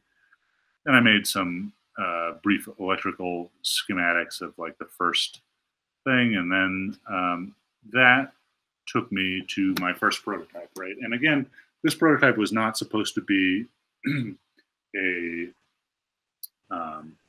not supposed to be a scanner, but basically, you know, electronics, we'd call it a test bed or a test bench. And so all I was trying to do here is, 1, make sure I could control a motor, which I knew I could from other projects, and 2, use the ports that are under this tape to control a bunch of sensors and see what readings I could take as I scrolled film through this gate, to see if I could notice from sensors and digital information what was film base and what was a negative. And so it took me about 2 days to make this. This is the 2nd or 3rd version. I got a box of parts of actually each one of these that did not work, but like this thing, you know, the film kind of slips here and there.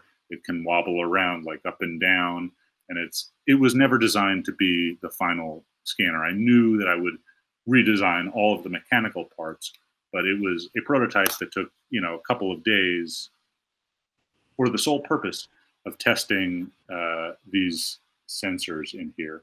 And at that point, I had this thing hooked up to kind of this guy, which this is, again, you know, the 12th iteration of a circuit that I had. And he's showing this picture of a knob and spaghetti in green and yellow and red and orange and pink and black. It's just a pin board with a bunch of different stuff in it. Right. And so this is called like a solderless breadboard or a proto board or a pin board or breadboard. It's basically a board with electrical connections on the inside and holes that you can stick things into, like that rotary encoder or a few buttons or wires. And what it allows you to do is really quickly plug a circuit in. And this is like a real jumble. It's been messed with, you know, many, many times. And this thing sort of changes as I go along. But like this was the point at which I had, you know, a microcontroller and a screen and a relay and like all of the components that I knew I would need to run this thing. And they were working. And like, it's really annoying to program on this for months because 1, it's kind of hard to trace the wires, although you've defined where the wires go and you don't need to. But 2, these pin boards are wiggly little bastards. And if you just bump it, you know, you lose a connection, and then you're looking through a program that's thousands of lines of code for an error that's actually like, this pin has popped out over here. So I spent a couple of weeks working like this. Okay, I'm going to say at this point, I'm out. What? What do you mean? I'm out. I'm out. I'm not continuing at that point. I'm going, I'm going to do something else. Yeah, I have a little bit of, you know, like sort of Asperger's-y focus, which can be helpful for things like this. But, you know, I could bathe more for sure. I don't think you want to take that thing in the shower. No, definitely nothing about this is waterproof, but it's durable. Anyway, once. No, and it looks super useful. It's basically a way to speed up your mistake making. Exactly. Yeah. Exactly. And so once I had this, you know, not to the point where I had a program that would run the scanner, but I had this to the point where, you know, I could send a control to move a motor. I could read the rotary encoder and the buttons. I could send some data to the screen. I could turn the relay on and off. Then it was time to solder up like a hard board, right? And so again, this board that I made, this is the 3rd iteration of it. This is all hand soldered. It's actually a bunch of different boards that stack up. And again, the final scanner was never supposed to be this or look like this. This was just a way to test an electronically equivalent circuit to what I wanted to build in a way that I didn't have to send it to China and wait for a week for it to come back and pay to make a run of them. I just needed one that, you know, the connections wouldn't be loose, so then I could write the program. And so I actually just started with this top board connected to the microcontroller and realized I didn't break out enough of the outputs for some of the other things I wanted to do. So then I had to spend a day and make this middle board, take the top board off, make the middle board connect to the microcontroller, break some things out over here, and then stick this top board on. Minutia of building electronics, but basically for a long time, months, this was my scanner, right? And this scanner just connected again to this test bed here. And the idea was like, test bed is mechanically simple, right? I know I can make a film advance mechanism. I did one on the Bronco pan, and plenty of other people made them. What I didn't know was, you know, could I read these sensors reliably? And could I write a protocol that, you know, would allow a user with 4 buttons and a knob and an LCD screen go through and set all of the things that they needed to set? And could I have them connect? And so I spent kind of months fiddling with this thing. And then eventually it got to the point where I had written 7,000 lines of code and all sorts of submenus and, you know, matrices and things to actually run this thing. So once I had this guy, let me see what other diagrams I have. Here we go, screen share. One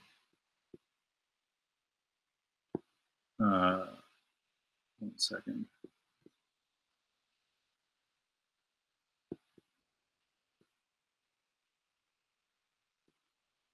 Okay, so once I had that guy, then I went to like, this is now similar to the circuit that I'm actually using. It became much more complex and led me to buy a lot of colored pencils to trace lines. So stop sharing. Then I took that and let's see. I like seeing all these pencil drawings. That's I think I can connect better with that than you know, the CAD stuff. I will also say that Ethan, your dream camera journal is my nightmare camera journal. What do you mean? Just the whole idea of all those lines of the circuit board and all that type of stuff. I know you're working through a process. Yeah. My problem is that it's like a fever dream of a process for my brain. Well, okay, so then that became this. So I took that schematic, or the next schematic, I don't remember which version I just showed, but that schematic then was associated with actual footprints of components and laid out on a board, and I traced all of these circuit traces between different pads and pins. And then, you know, this is the main control board with like a shadow of where the screen would go. And then I have some of these sensor modules. And so these, again, I'm not sure exactly which versions these were, but these went through 5 or 6 versions. And what Ethan is showing right now for the listeners, right? Is this a computer program that so this is for designing circuit boards? This is a free open, well, this is just a screenshot that I prepared last night. But, it's a screenshot of KiCad or KiCad, K-I-C-A-D, which is a circuit board or PCB drafting software, which allows you to basically draft circuit boards and then send them to wherever, some fab to be made. And so I have drafted over 10 circuit boards at this point. And yeah, this set makes use of a bunch of them. And it's something I really kind of like, is that it really makes it clear that a circuit board or an electronic device is in fact a drawing. It's a bunch of lines and switches that connect different parts, and it really is at base a drawing. Right. And so, you know, that first circuit board I made was this one.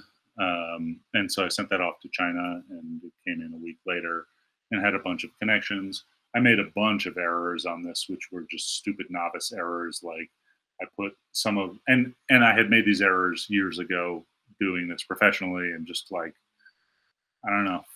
I don't know why I continued to make them, but like I assumed that these RJ45 connectors, the Ethernet connectors, were symmetrical, even though I could see plainly that they weren't, and so I put them on the wrong side of the board. And the holes for the microcontroller were spaced incorrectly, and so what I wound up was this board, which was again my test board for a while, which would fit in no case reasonably, and had to have the screen hanging off, and this is like a really dangly power switch, and then the microcontroller did not fit, so I had to use this ridiculous ribbon cable. But this, oh, and I also swapped the connections for the camera trigger, so I needed to break those out and not use the camera trigger on this board, but use the camera trigger hand soldered on this board. And so I used this for a couple of weeks while I redesigned a new board. And I'd like to comment that Ethan is showing us robot guts. He has a handful of robot guts. Yeah. So then, I'll show you some of the boards that I designed. This is the current board for the control box, which connects everything really. And then these were some early sensor modules. The earlier prototypes had like an upper and lower sensor and a main control board or a motherboard for the scanner module.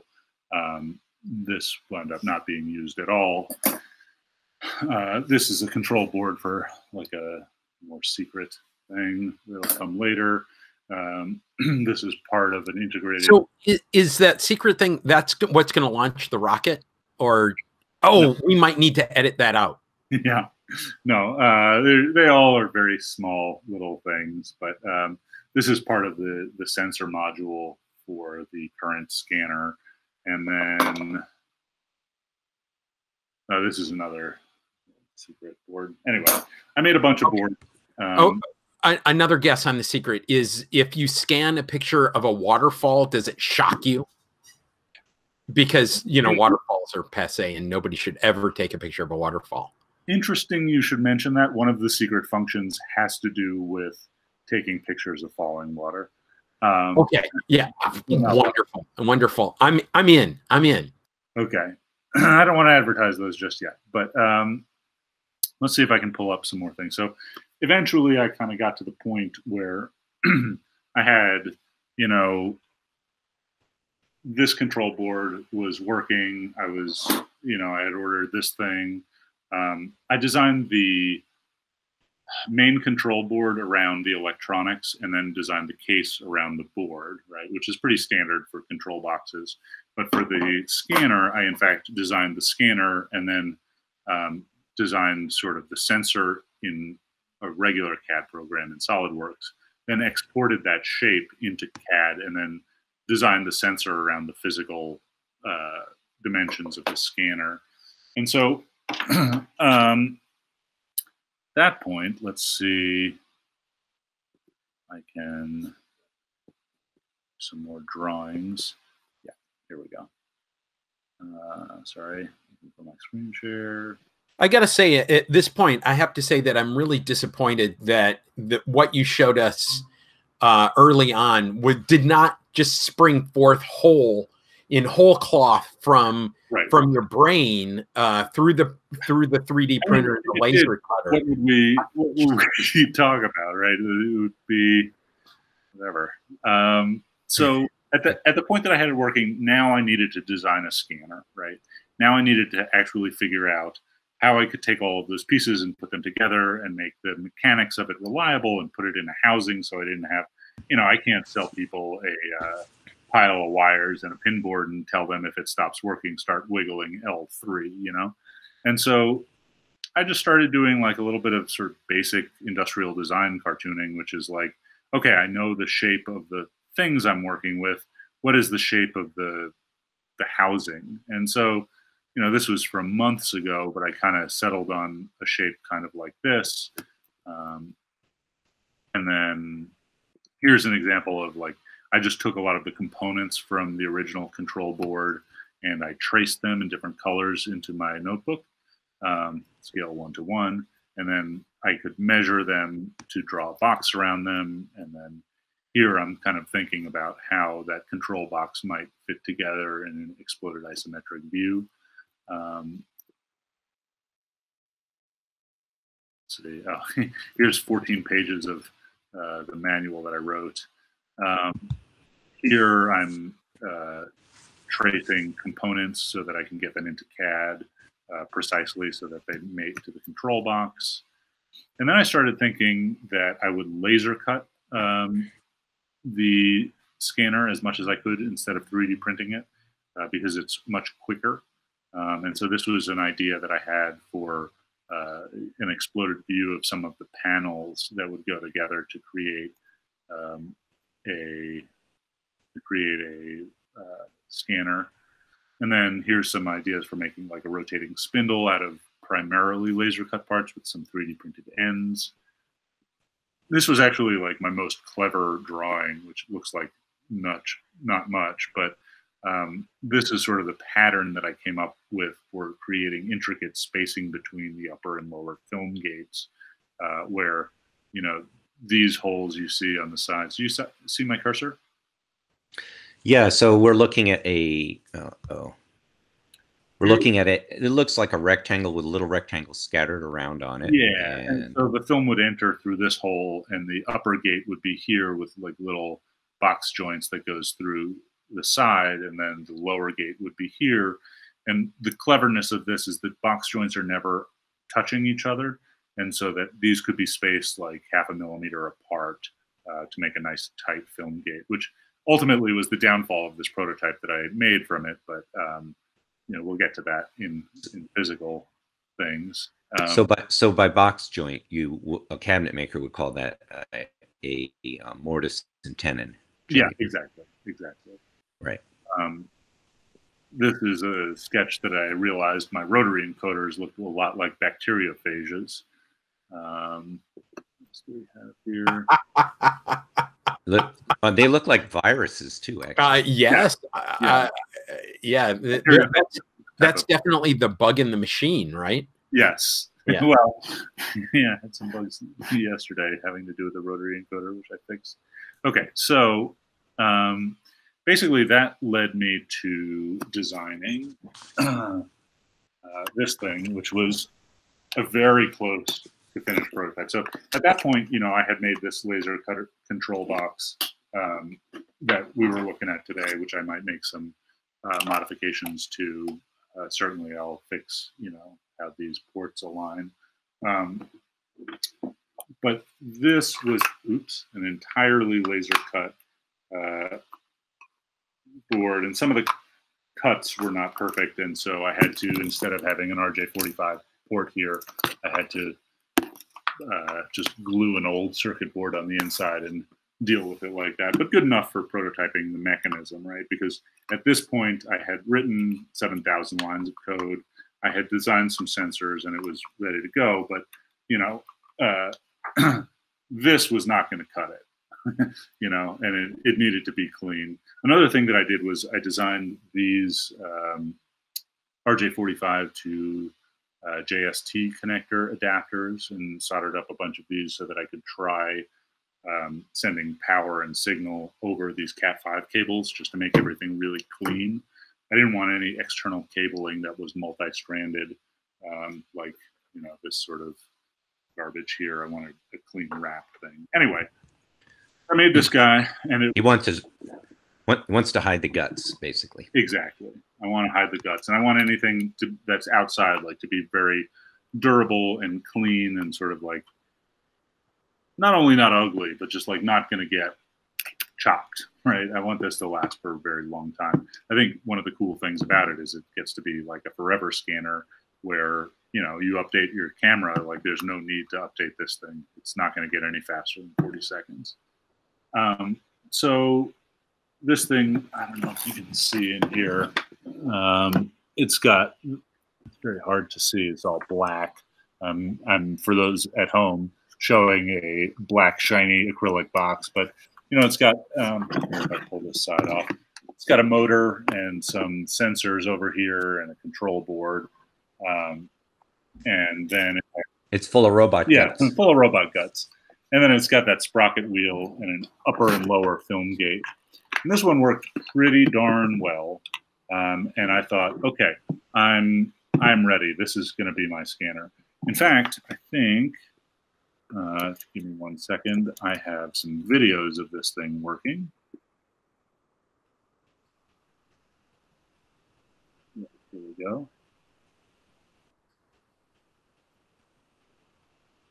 Let's see if I can screen share a video. This might turn out poorly, but try.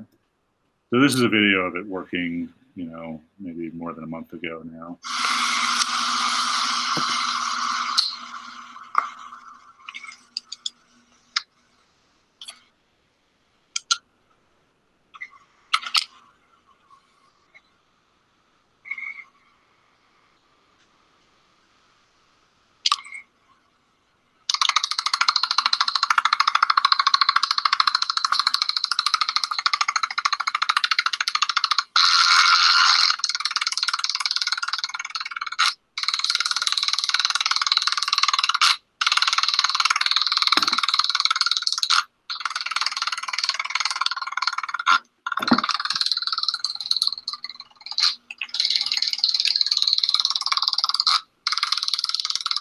And again, for those folks at home, this is very close to what we were seeing at the beginning of the podcast, where the film's moving back and forth through that film gate.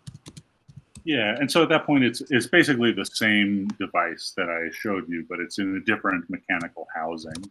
And eventually, you know, I fixed that board. So what's wrong with this mechanical housing? It's a different shape from the one. It kind of reminds me of a motorcycle battery. So those of you, you know, it's about the size and shape of a motorcycle battery, hopefully a little bit lighter. So what was it that didn't work? What was not satisfactory about this? So this one had a couple of issues just with the way it was cut that led me to have this cord hanging out and the board soldered in here, which I knew I could fix. I just needed to change the shape of one of the boards so it could fit, right? And so this worked for a good while, and I thought, like, okay, this is working great. The next one where I fixed this board issue, where, you know, I put the plug right here, is going to do it. That'll be my final prototype. I'm ready to release this thing. It works great. And so I made this one, which worked amazingly. I changed a bunch of tolerances. It doesn't have the back plate on it or some of the motor wires, but this guy worked excellently. And it's basically exactly the same thing with just a few little tolerance changes, not around the actual mechanism. And so I used this for a while, and then I was like, okay, I'm ready to send out reviewer models. And I spent 14 hours laser cutting 10 units, which was longer than I thought. And then the next day I got to put them all together. I solder everything up. The boards go together, great. And then I start assembling them, and I realized that, you know, these two that I built that look like this worked phenomenally. However, not all the laser cuts were perfect. And it was relying on these film gates being exactly 0.5 millimeters apart. And so if the laser cut was, if it didn't have enough tolerance, I couldn't fit the parts together. And if it had too much tolerance, then these film gates would not be held in the right spot to hold the film flat and also let it pass smoothly. So tell us a little bit about laser cutting versus 3D printing, because I think that those of you who have been following Hamish Gill's Pixelator project, he had a whole lot of problems with the diffusers and the cutting on that, and that they weren't being cut in the exact same location. So what's up with that? I thought that you know, it's laser beams, so why are they not perfect? I could have made that. I'm not talking smack about Hamish. I'm really into Hamish's product. I think what he's done is brilliant, but I wish we were friends way back when and we talked laser cutting. I think we could have designed that product for laser cutting. The way a laser cutter works, there's a lot of different ways a laser cutter works, but the way a large CO2 laser like I'm using works is it has, you know, a 3 or 4 foot laser tube, and that tube shines on a mirror. And then you have a CNC axis with a gantry that moves around. So the gantry moves forward and back, and a laser head moves left and right on that gantry, just like a 3D printer. And so the beam shoots out of the laser tube, hits a 45-degree mirror, and then riding on the gantry, there's another 45-degree mirror that redirects the beam over to the head, which has another 45-degree mirror pointing down. And as the head moves back and forth, that beam is shined through a lens or a laser nozzle with some other air handling on it, and then that that cuts the acrylic or wood or whatever you're cutting. And so there's a lot of points of failure within it, just like 3D printing, which is your gantry can be crooked, your beam can be out of focus or not aligned, and so you're not always getting exactly precise cuts if everything is not working correctly. And I don't have my own laser cutter, and there's a lot of jamokes using that laser cutter and like leaning on it, and kind of it is not always 100% reliable, which is one of the reasons why I'm going to buy a laser cutter. And so yeah, the issue is I'm sure that I could get and keep a laser cutter dialed in that only I use, and I will. But what was happening is on this laser cut set of prototypes is a lot of the parts were not fitting together because I made the tolerances very, very tight. Because the film gates, I wish I brought in a film gate. I had a lot of them, but there's 2 plates that the film passes through, right? So you have one plate and then the film on top and another plate, and that holds the film so it moves through some rails and it's only touched outside of the images so it doesn't scratch it. But that needs to be a very precise tolerance. And because of the way that laser cutters really only cut flat objects, I didn't build in adjustments for that tolerance. And so I would have either had to lose that precision by cutting everything oversized, or the holes oversized and the plugs undersized, or I would have had to spend forever, which is what I was doing, like precisely cutting with an X-Acto and making sure everything fit together perfect. And so I built like 2 or 3 of these, and it took me all day. And I thought, this, you know, I could get the tester units out like this that would look, you know, just like this model. But if I had to make 20 of them, let alone 100, it would be absolute murder in assembly. I'm going to throw you another curve on that. What you're building this out of shiny, what is it, acrylic? Shiny black acrylic. One of the things that I'm thinking about is that area on either side of the film gate, and I'm thinking about light reflections and all a bunch of stuff with that. Could you do this out of 3mm plywood? That would solve a little bit of the tolerance issue, because, you know, you can sand and you can, you know, plywood, you know, could you do that? Then you could varnish them and make them beautiful pieces of furniture around your house. Yeah, well, so it occurred to me, I do a lot of laser cutting out of plywood. There's issues with flatness and smoothness, and then post finishing by hand that you deal with wood that would also make it murder. Right, I can sand acrylic and I can, you know, trim so it fits perfectly. It's a little harder than wood. The other thing is like sort of dust collection and smoothnicity. It just like, it didn't have an adjustable film gate, which I really disliked. And yeah, the plywood would only get me so far out of those problems. And I don't think it would look, you know, I'm not really into looks, but I don't think it would look professional in the same way that the Nintendo Entertainment System version does. And also, like, I know a lot about 3D printing. Like, if it takes a long time to print, I'll buy 10 more printers. They're cheap. And I can keep those running in my house well. But, like, the most important thing that I did was I added a film gate adjustment. And so there's a lot of slop built into each one of the parts in this version that we looked at before. But that slop does not mean slop in assembly, right? Like, everything can be adjusted within a 1/10 of a millimeter that's important with screws. And so being able to make a 3-dimensional part instead of a series of 2-dimensional parts, it just made assembly really easy and foolproof to make a precise instrument. And so I hated doing this because as soon as I had, this first one working on my desk, I started making calls like a monkey to all of the podcasts and, media outlets. And I was like, okay, I'm going to launch this thing in a week. I'm ready. I know I have to call ahead of time. Nobody can fit me in that. You're talking about ramping up to your tartness. Yeah, exactly. I started thinking about pod tarting around so I could launch a Kickstarter because time is money and I can't waste months fiddling around. But also, I didn't want to send reviewers prototypes that don't look like the actual object because that's going to disappoint a lot of people. Or in this case, I think the actual object came out a lot better and they would like it, but that would mean a lot of people wouldn't. I want the thing as it's going to go out the door before I start advertising, right? I'm not into that BS Kickstarter advertising for something that doesn't exist or for something that is going to show up and be like the what was that digital Yashica Digifilm thing? So anyway, I sucked it up and I took another week and a half and I started making some drawings of a share a window here.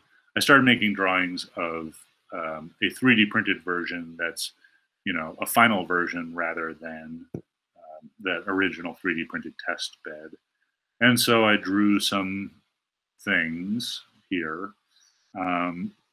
Basically, I have in this area of the screen is, actually, I got a better drawing of it here.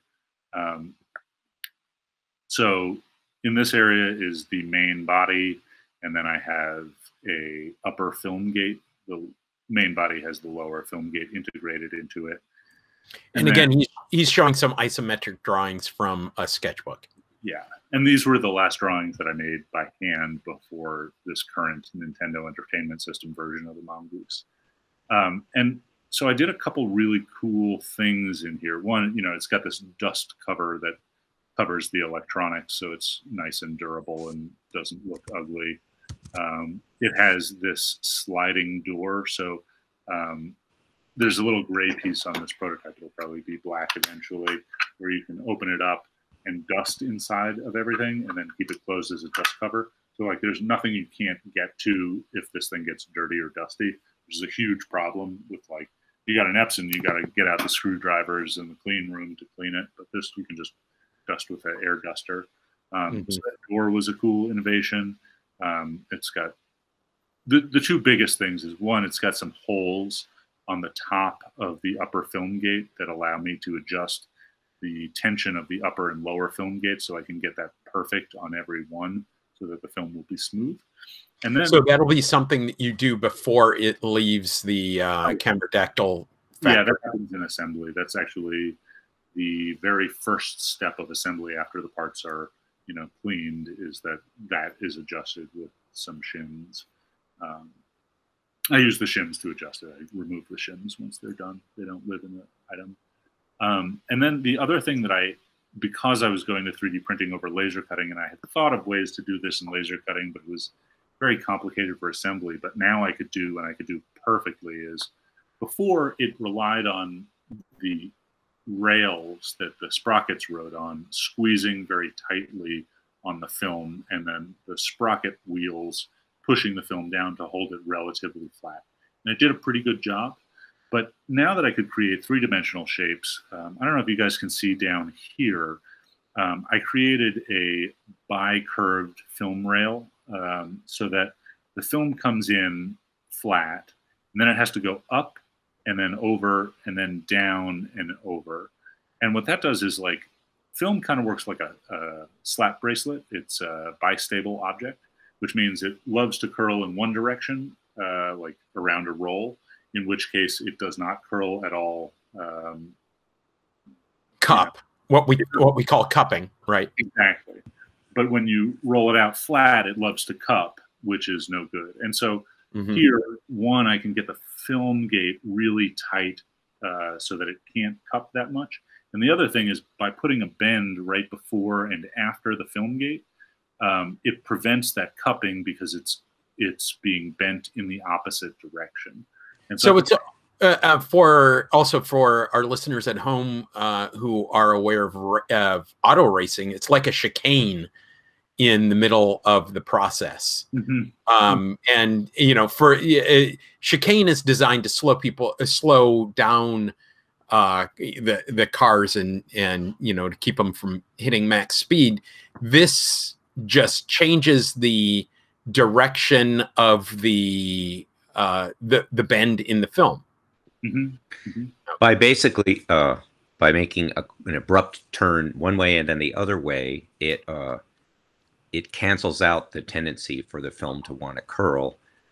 It's hard to describe, but it's well worth seeing the picture. But it's making a sharp bend, and I see that in some roll film holders that use a roller to change the direction of the film right before it gets to the gate, and that helps flatten it out a lot too. Yeah, and that's it's not something that I invented. It's like a common practice amongst many film holders. Not all do it, but film holders, roll film backs, negative carry.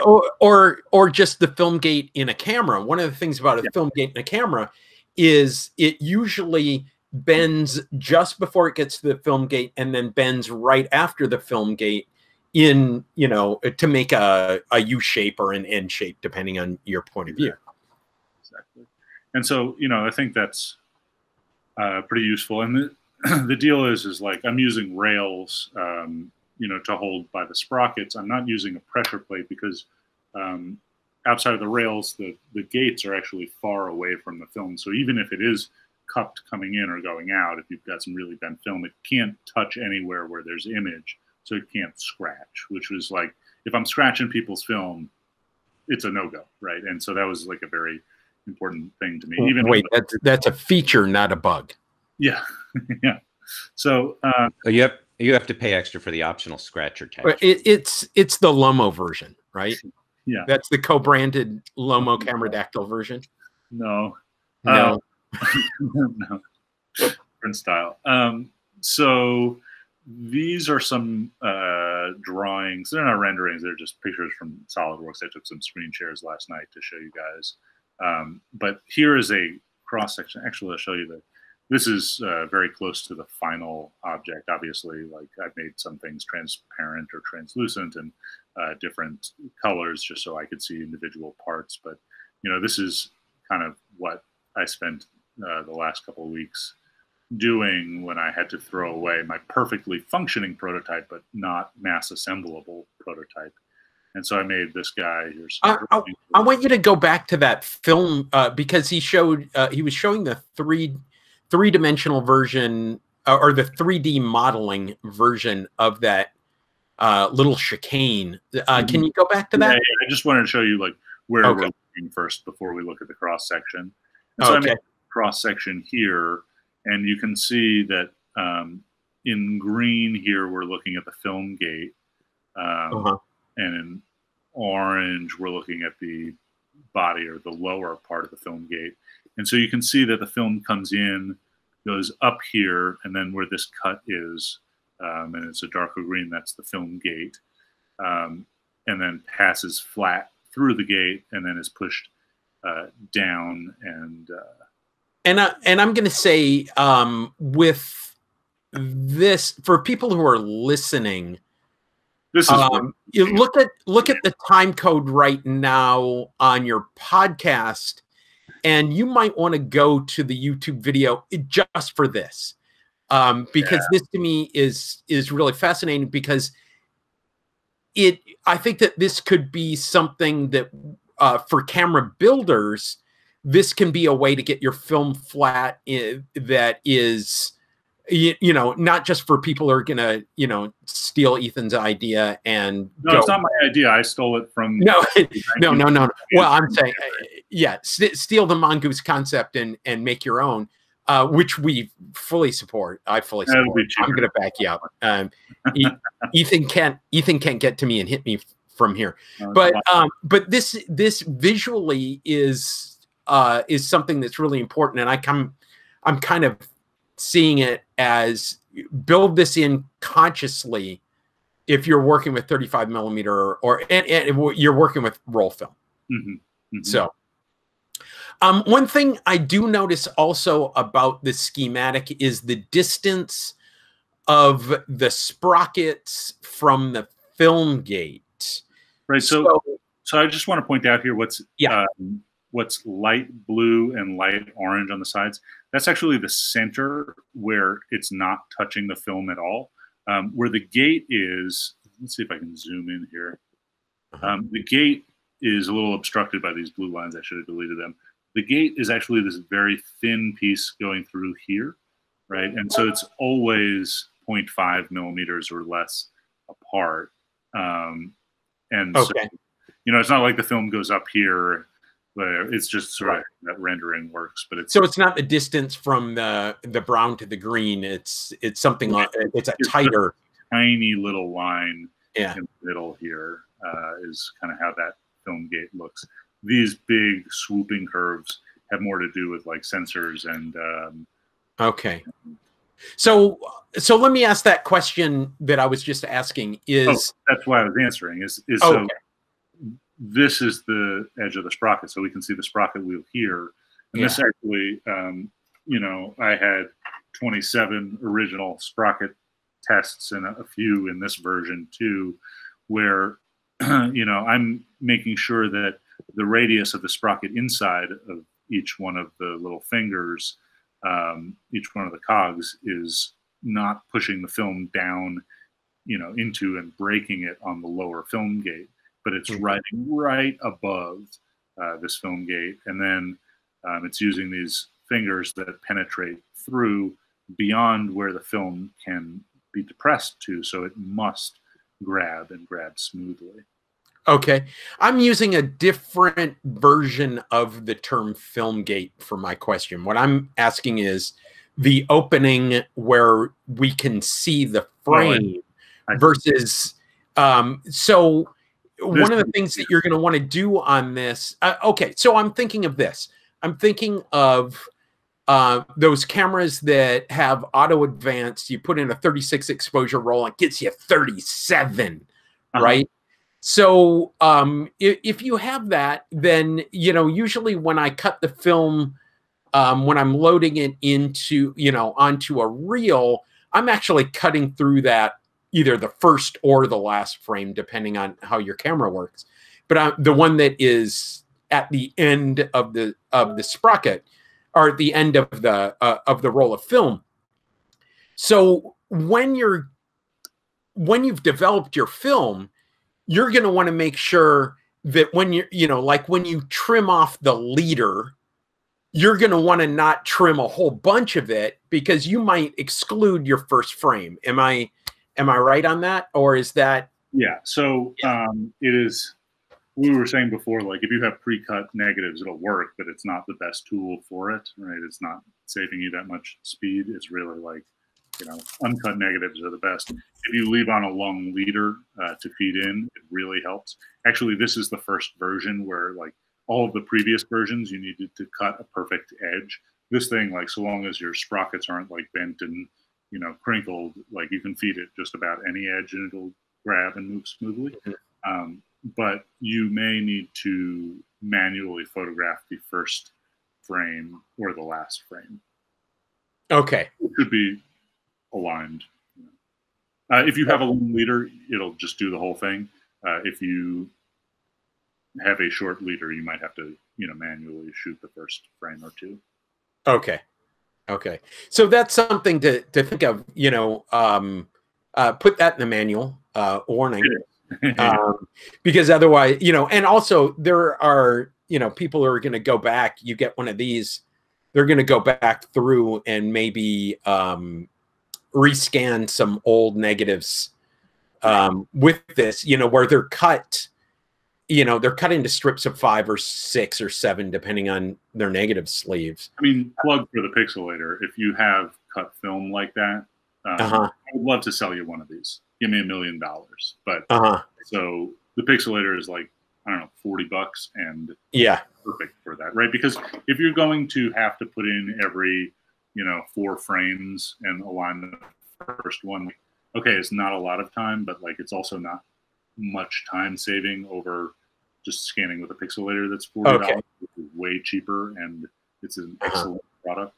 And so, like, this is a very like, you wouldn't scan cut film with a Paycon either. This is better than a Paycon for that, but it's still not much better than a pixelator at like a tenth the price, So maybe this is going to change a few things with people who, whether or not you store your film cut, or whether you get, like a roll of sleeve and you put that, and then you start saving them in boxes or something else. I still prefer to store things flat in sleeve.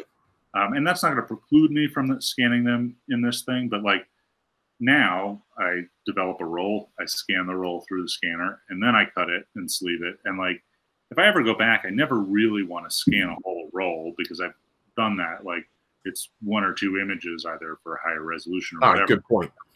Preview scanner, and I can use this if I have it, right? But if all I'm doing is digitizing my grandpa's collection, which are cut into 4s, I just buy a pixelator, right? Like, it is a good product. And, I'm here to push my product, not Hamish's, but like, also Hamish did a damn good job. Took him, roughly 3 of my Kickstarter lengths to put one out, but damn good. And I learned some lessons from There was no dig there. I want to point out there was no dig there. No, I mean, look, I think, like, if you're scanning cut film, that is the product, like, pretty hands down to use.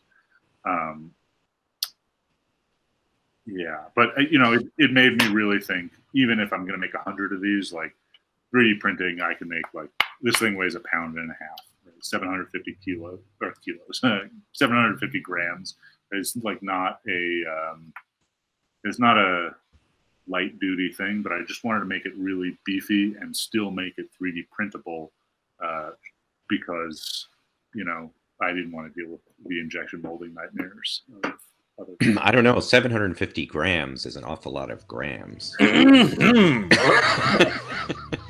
Yeah, that's somebody's fever dream.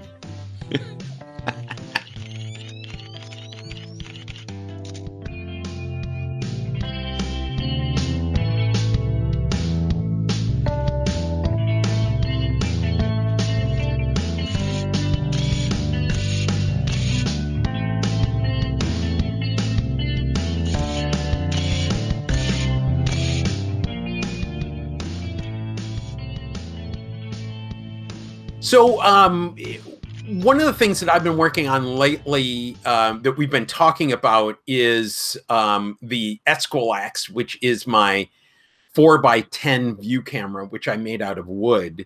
Now, I am not the world's best wood producer, woodworker, wood abuser. I'm really good at abusing wood. So I went out and I bought a book, and this is my book. It is the Woodworker's Step-by-Step Guide, and then it has more than 100 tools and techniques with inspirational projects to make. This was originally, I think, magazine articles or something, so it does not have a single author, but it is a DK Books publication. The link will be in the show notes. I was talking with, and of course my camera just shut off perfectly right there. But I was talking with Nick, and Nick had 2 more books that he wanted to share with us. Yeah, so there's actually tons of these, but this particular book I find very useful. It has a lot of very practical stuff. It's all over the map. There's stuff that has to do with construction or cabinet work or whatever, but what it does have a lot of in it is kind of basic geometry, but how that applies to actually making things. And there's just a ton of useful facts, formulas, and shortcuts. So this book is called Woodworker's Essential Facts, Formulas, and Shortcuts, and it's by Ken Horner. And it's extremely useful for all sorts of construction, not necessarily even woodwork, but when you just figuring out how things need to be put together. And then the other book I want to put up is kind of to take us in the opposite direction. So we've been busy solving a lot of technical problems, and I'm getting close to medium format camera system that really appeals to me. And once I've got all the basics figured out, I'd like to get into making more beautiful cameras. And this book is a wood carver's problem solver, and it's got, you know, tips, techniques, and shortcuts. It's basically put together like an encyclopedia, and it's by a guy with a very apt name of Graham R. Bull. Absolutely. Yeah. You could say that I'm full of bull, but this guy's got the name. Okay, and so it has all sorts of sort of stuff that you kind of go through it and you immediately get ideas about how to do things, how to solve problems for carving. And carving is kind of, I think, an underused part of the work we do. Like, you can make a box, but you can then make shapes that are much friendlier to use, and, you know, salt, and not just decorative, but, you know, stuff that has to do with how you handle the equipment. Makes it more comfortable to use, more quicker More to appealing. use. More appealing. As I say every time, it's the camera that says "pick me up" that's the camera that you use more often. So when you have the ability to make decorations, like I have, or decorative or beautiful cameras, like I have an Undo 6x6 Mark II. This is a beautiful camera. It says "use me," and that's kind of what we're talking about with that. Yeah, and it's actually just the inverse of 3D printing is you know, doing it's the opposite of subtraction, but you get to the same place. It's they're just different tools. But in the end, I noticed that when Ethan is done 3D printing his cameras, he does quite a bit of carving on them. So Nick and I are going to do a couple shout outs because I think Ethan has some extra stuff. So Nick, you want to do your shout outs? Well, I want to shout out in a kind of broad way to all the people who are working on new ways to make your own shutter. This is something I'm excited about. I'm just using focal plane shutters that are built into speed graphics at this point, but it opens up this huge world of other lenses for homemade cameras. And meanwhile, out there are some other people.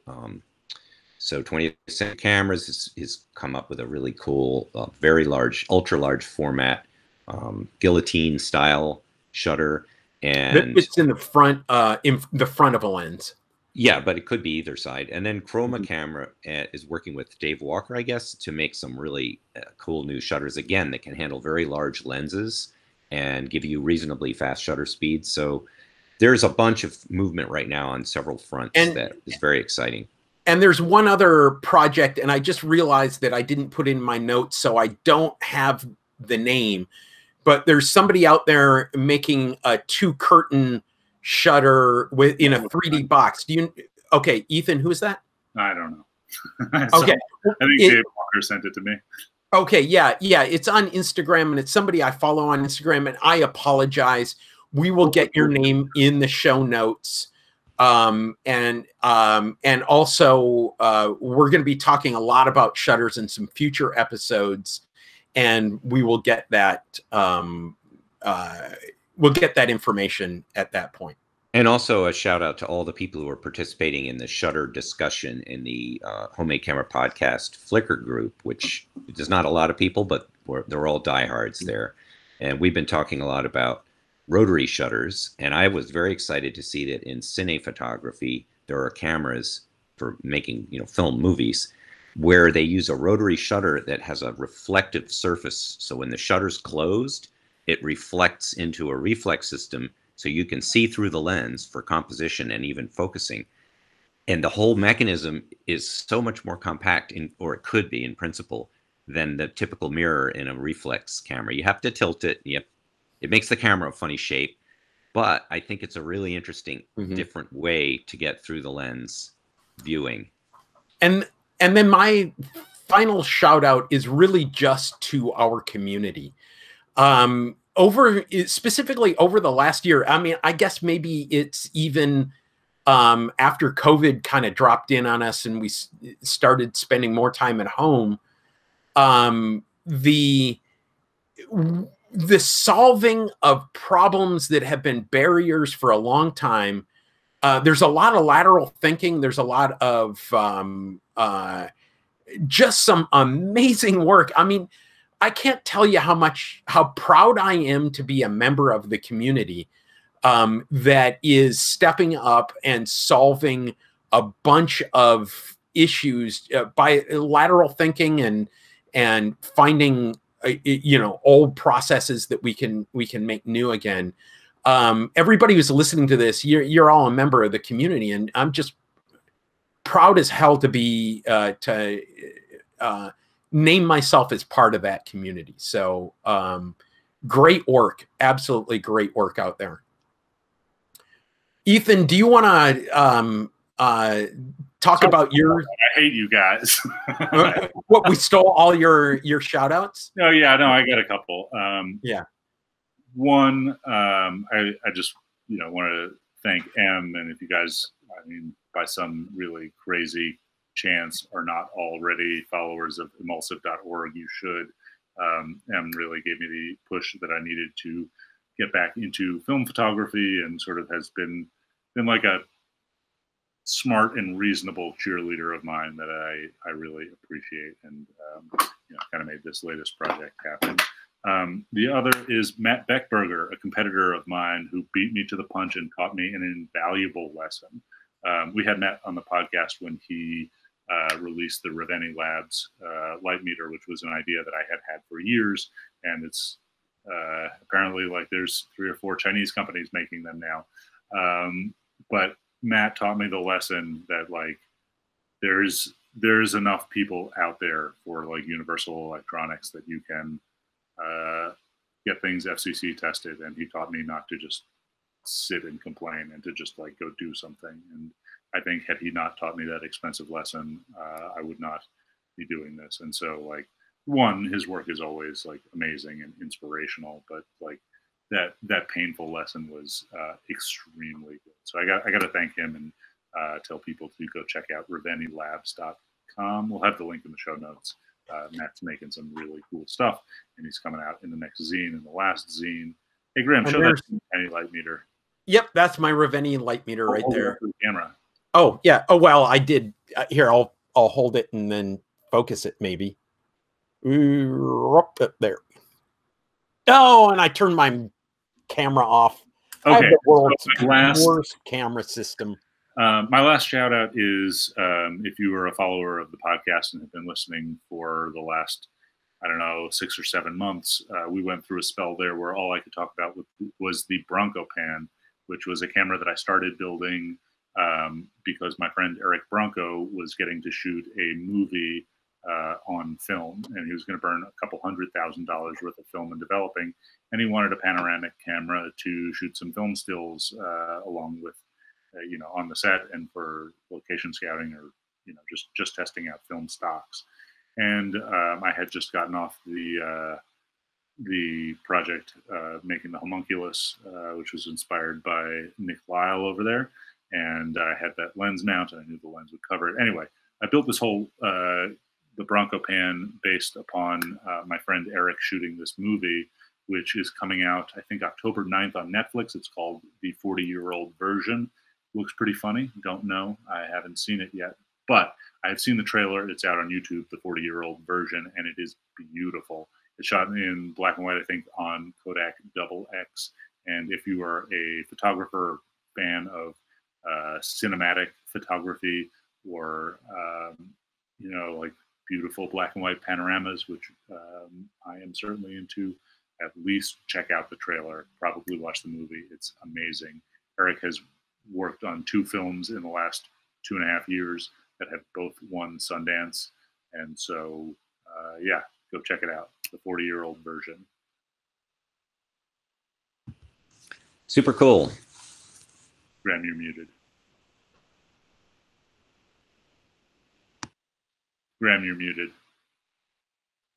Okay, there we go. I was asking, do we have any more shout outs or anything anybody wants to mention, or should we thank Robbie Cribbs? That's a shout out we need to do. Yeah, let's do that. Okay, Robbie, thank you very much for composing the music and allowing us to use it each week. Visit Robbie Cribbs at soundtrapstudios.com. And Nick, you had something to say? Thanks, Robbie. Thanks, Robbie. Thanks, Robbie.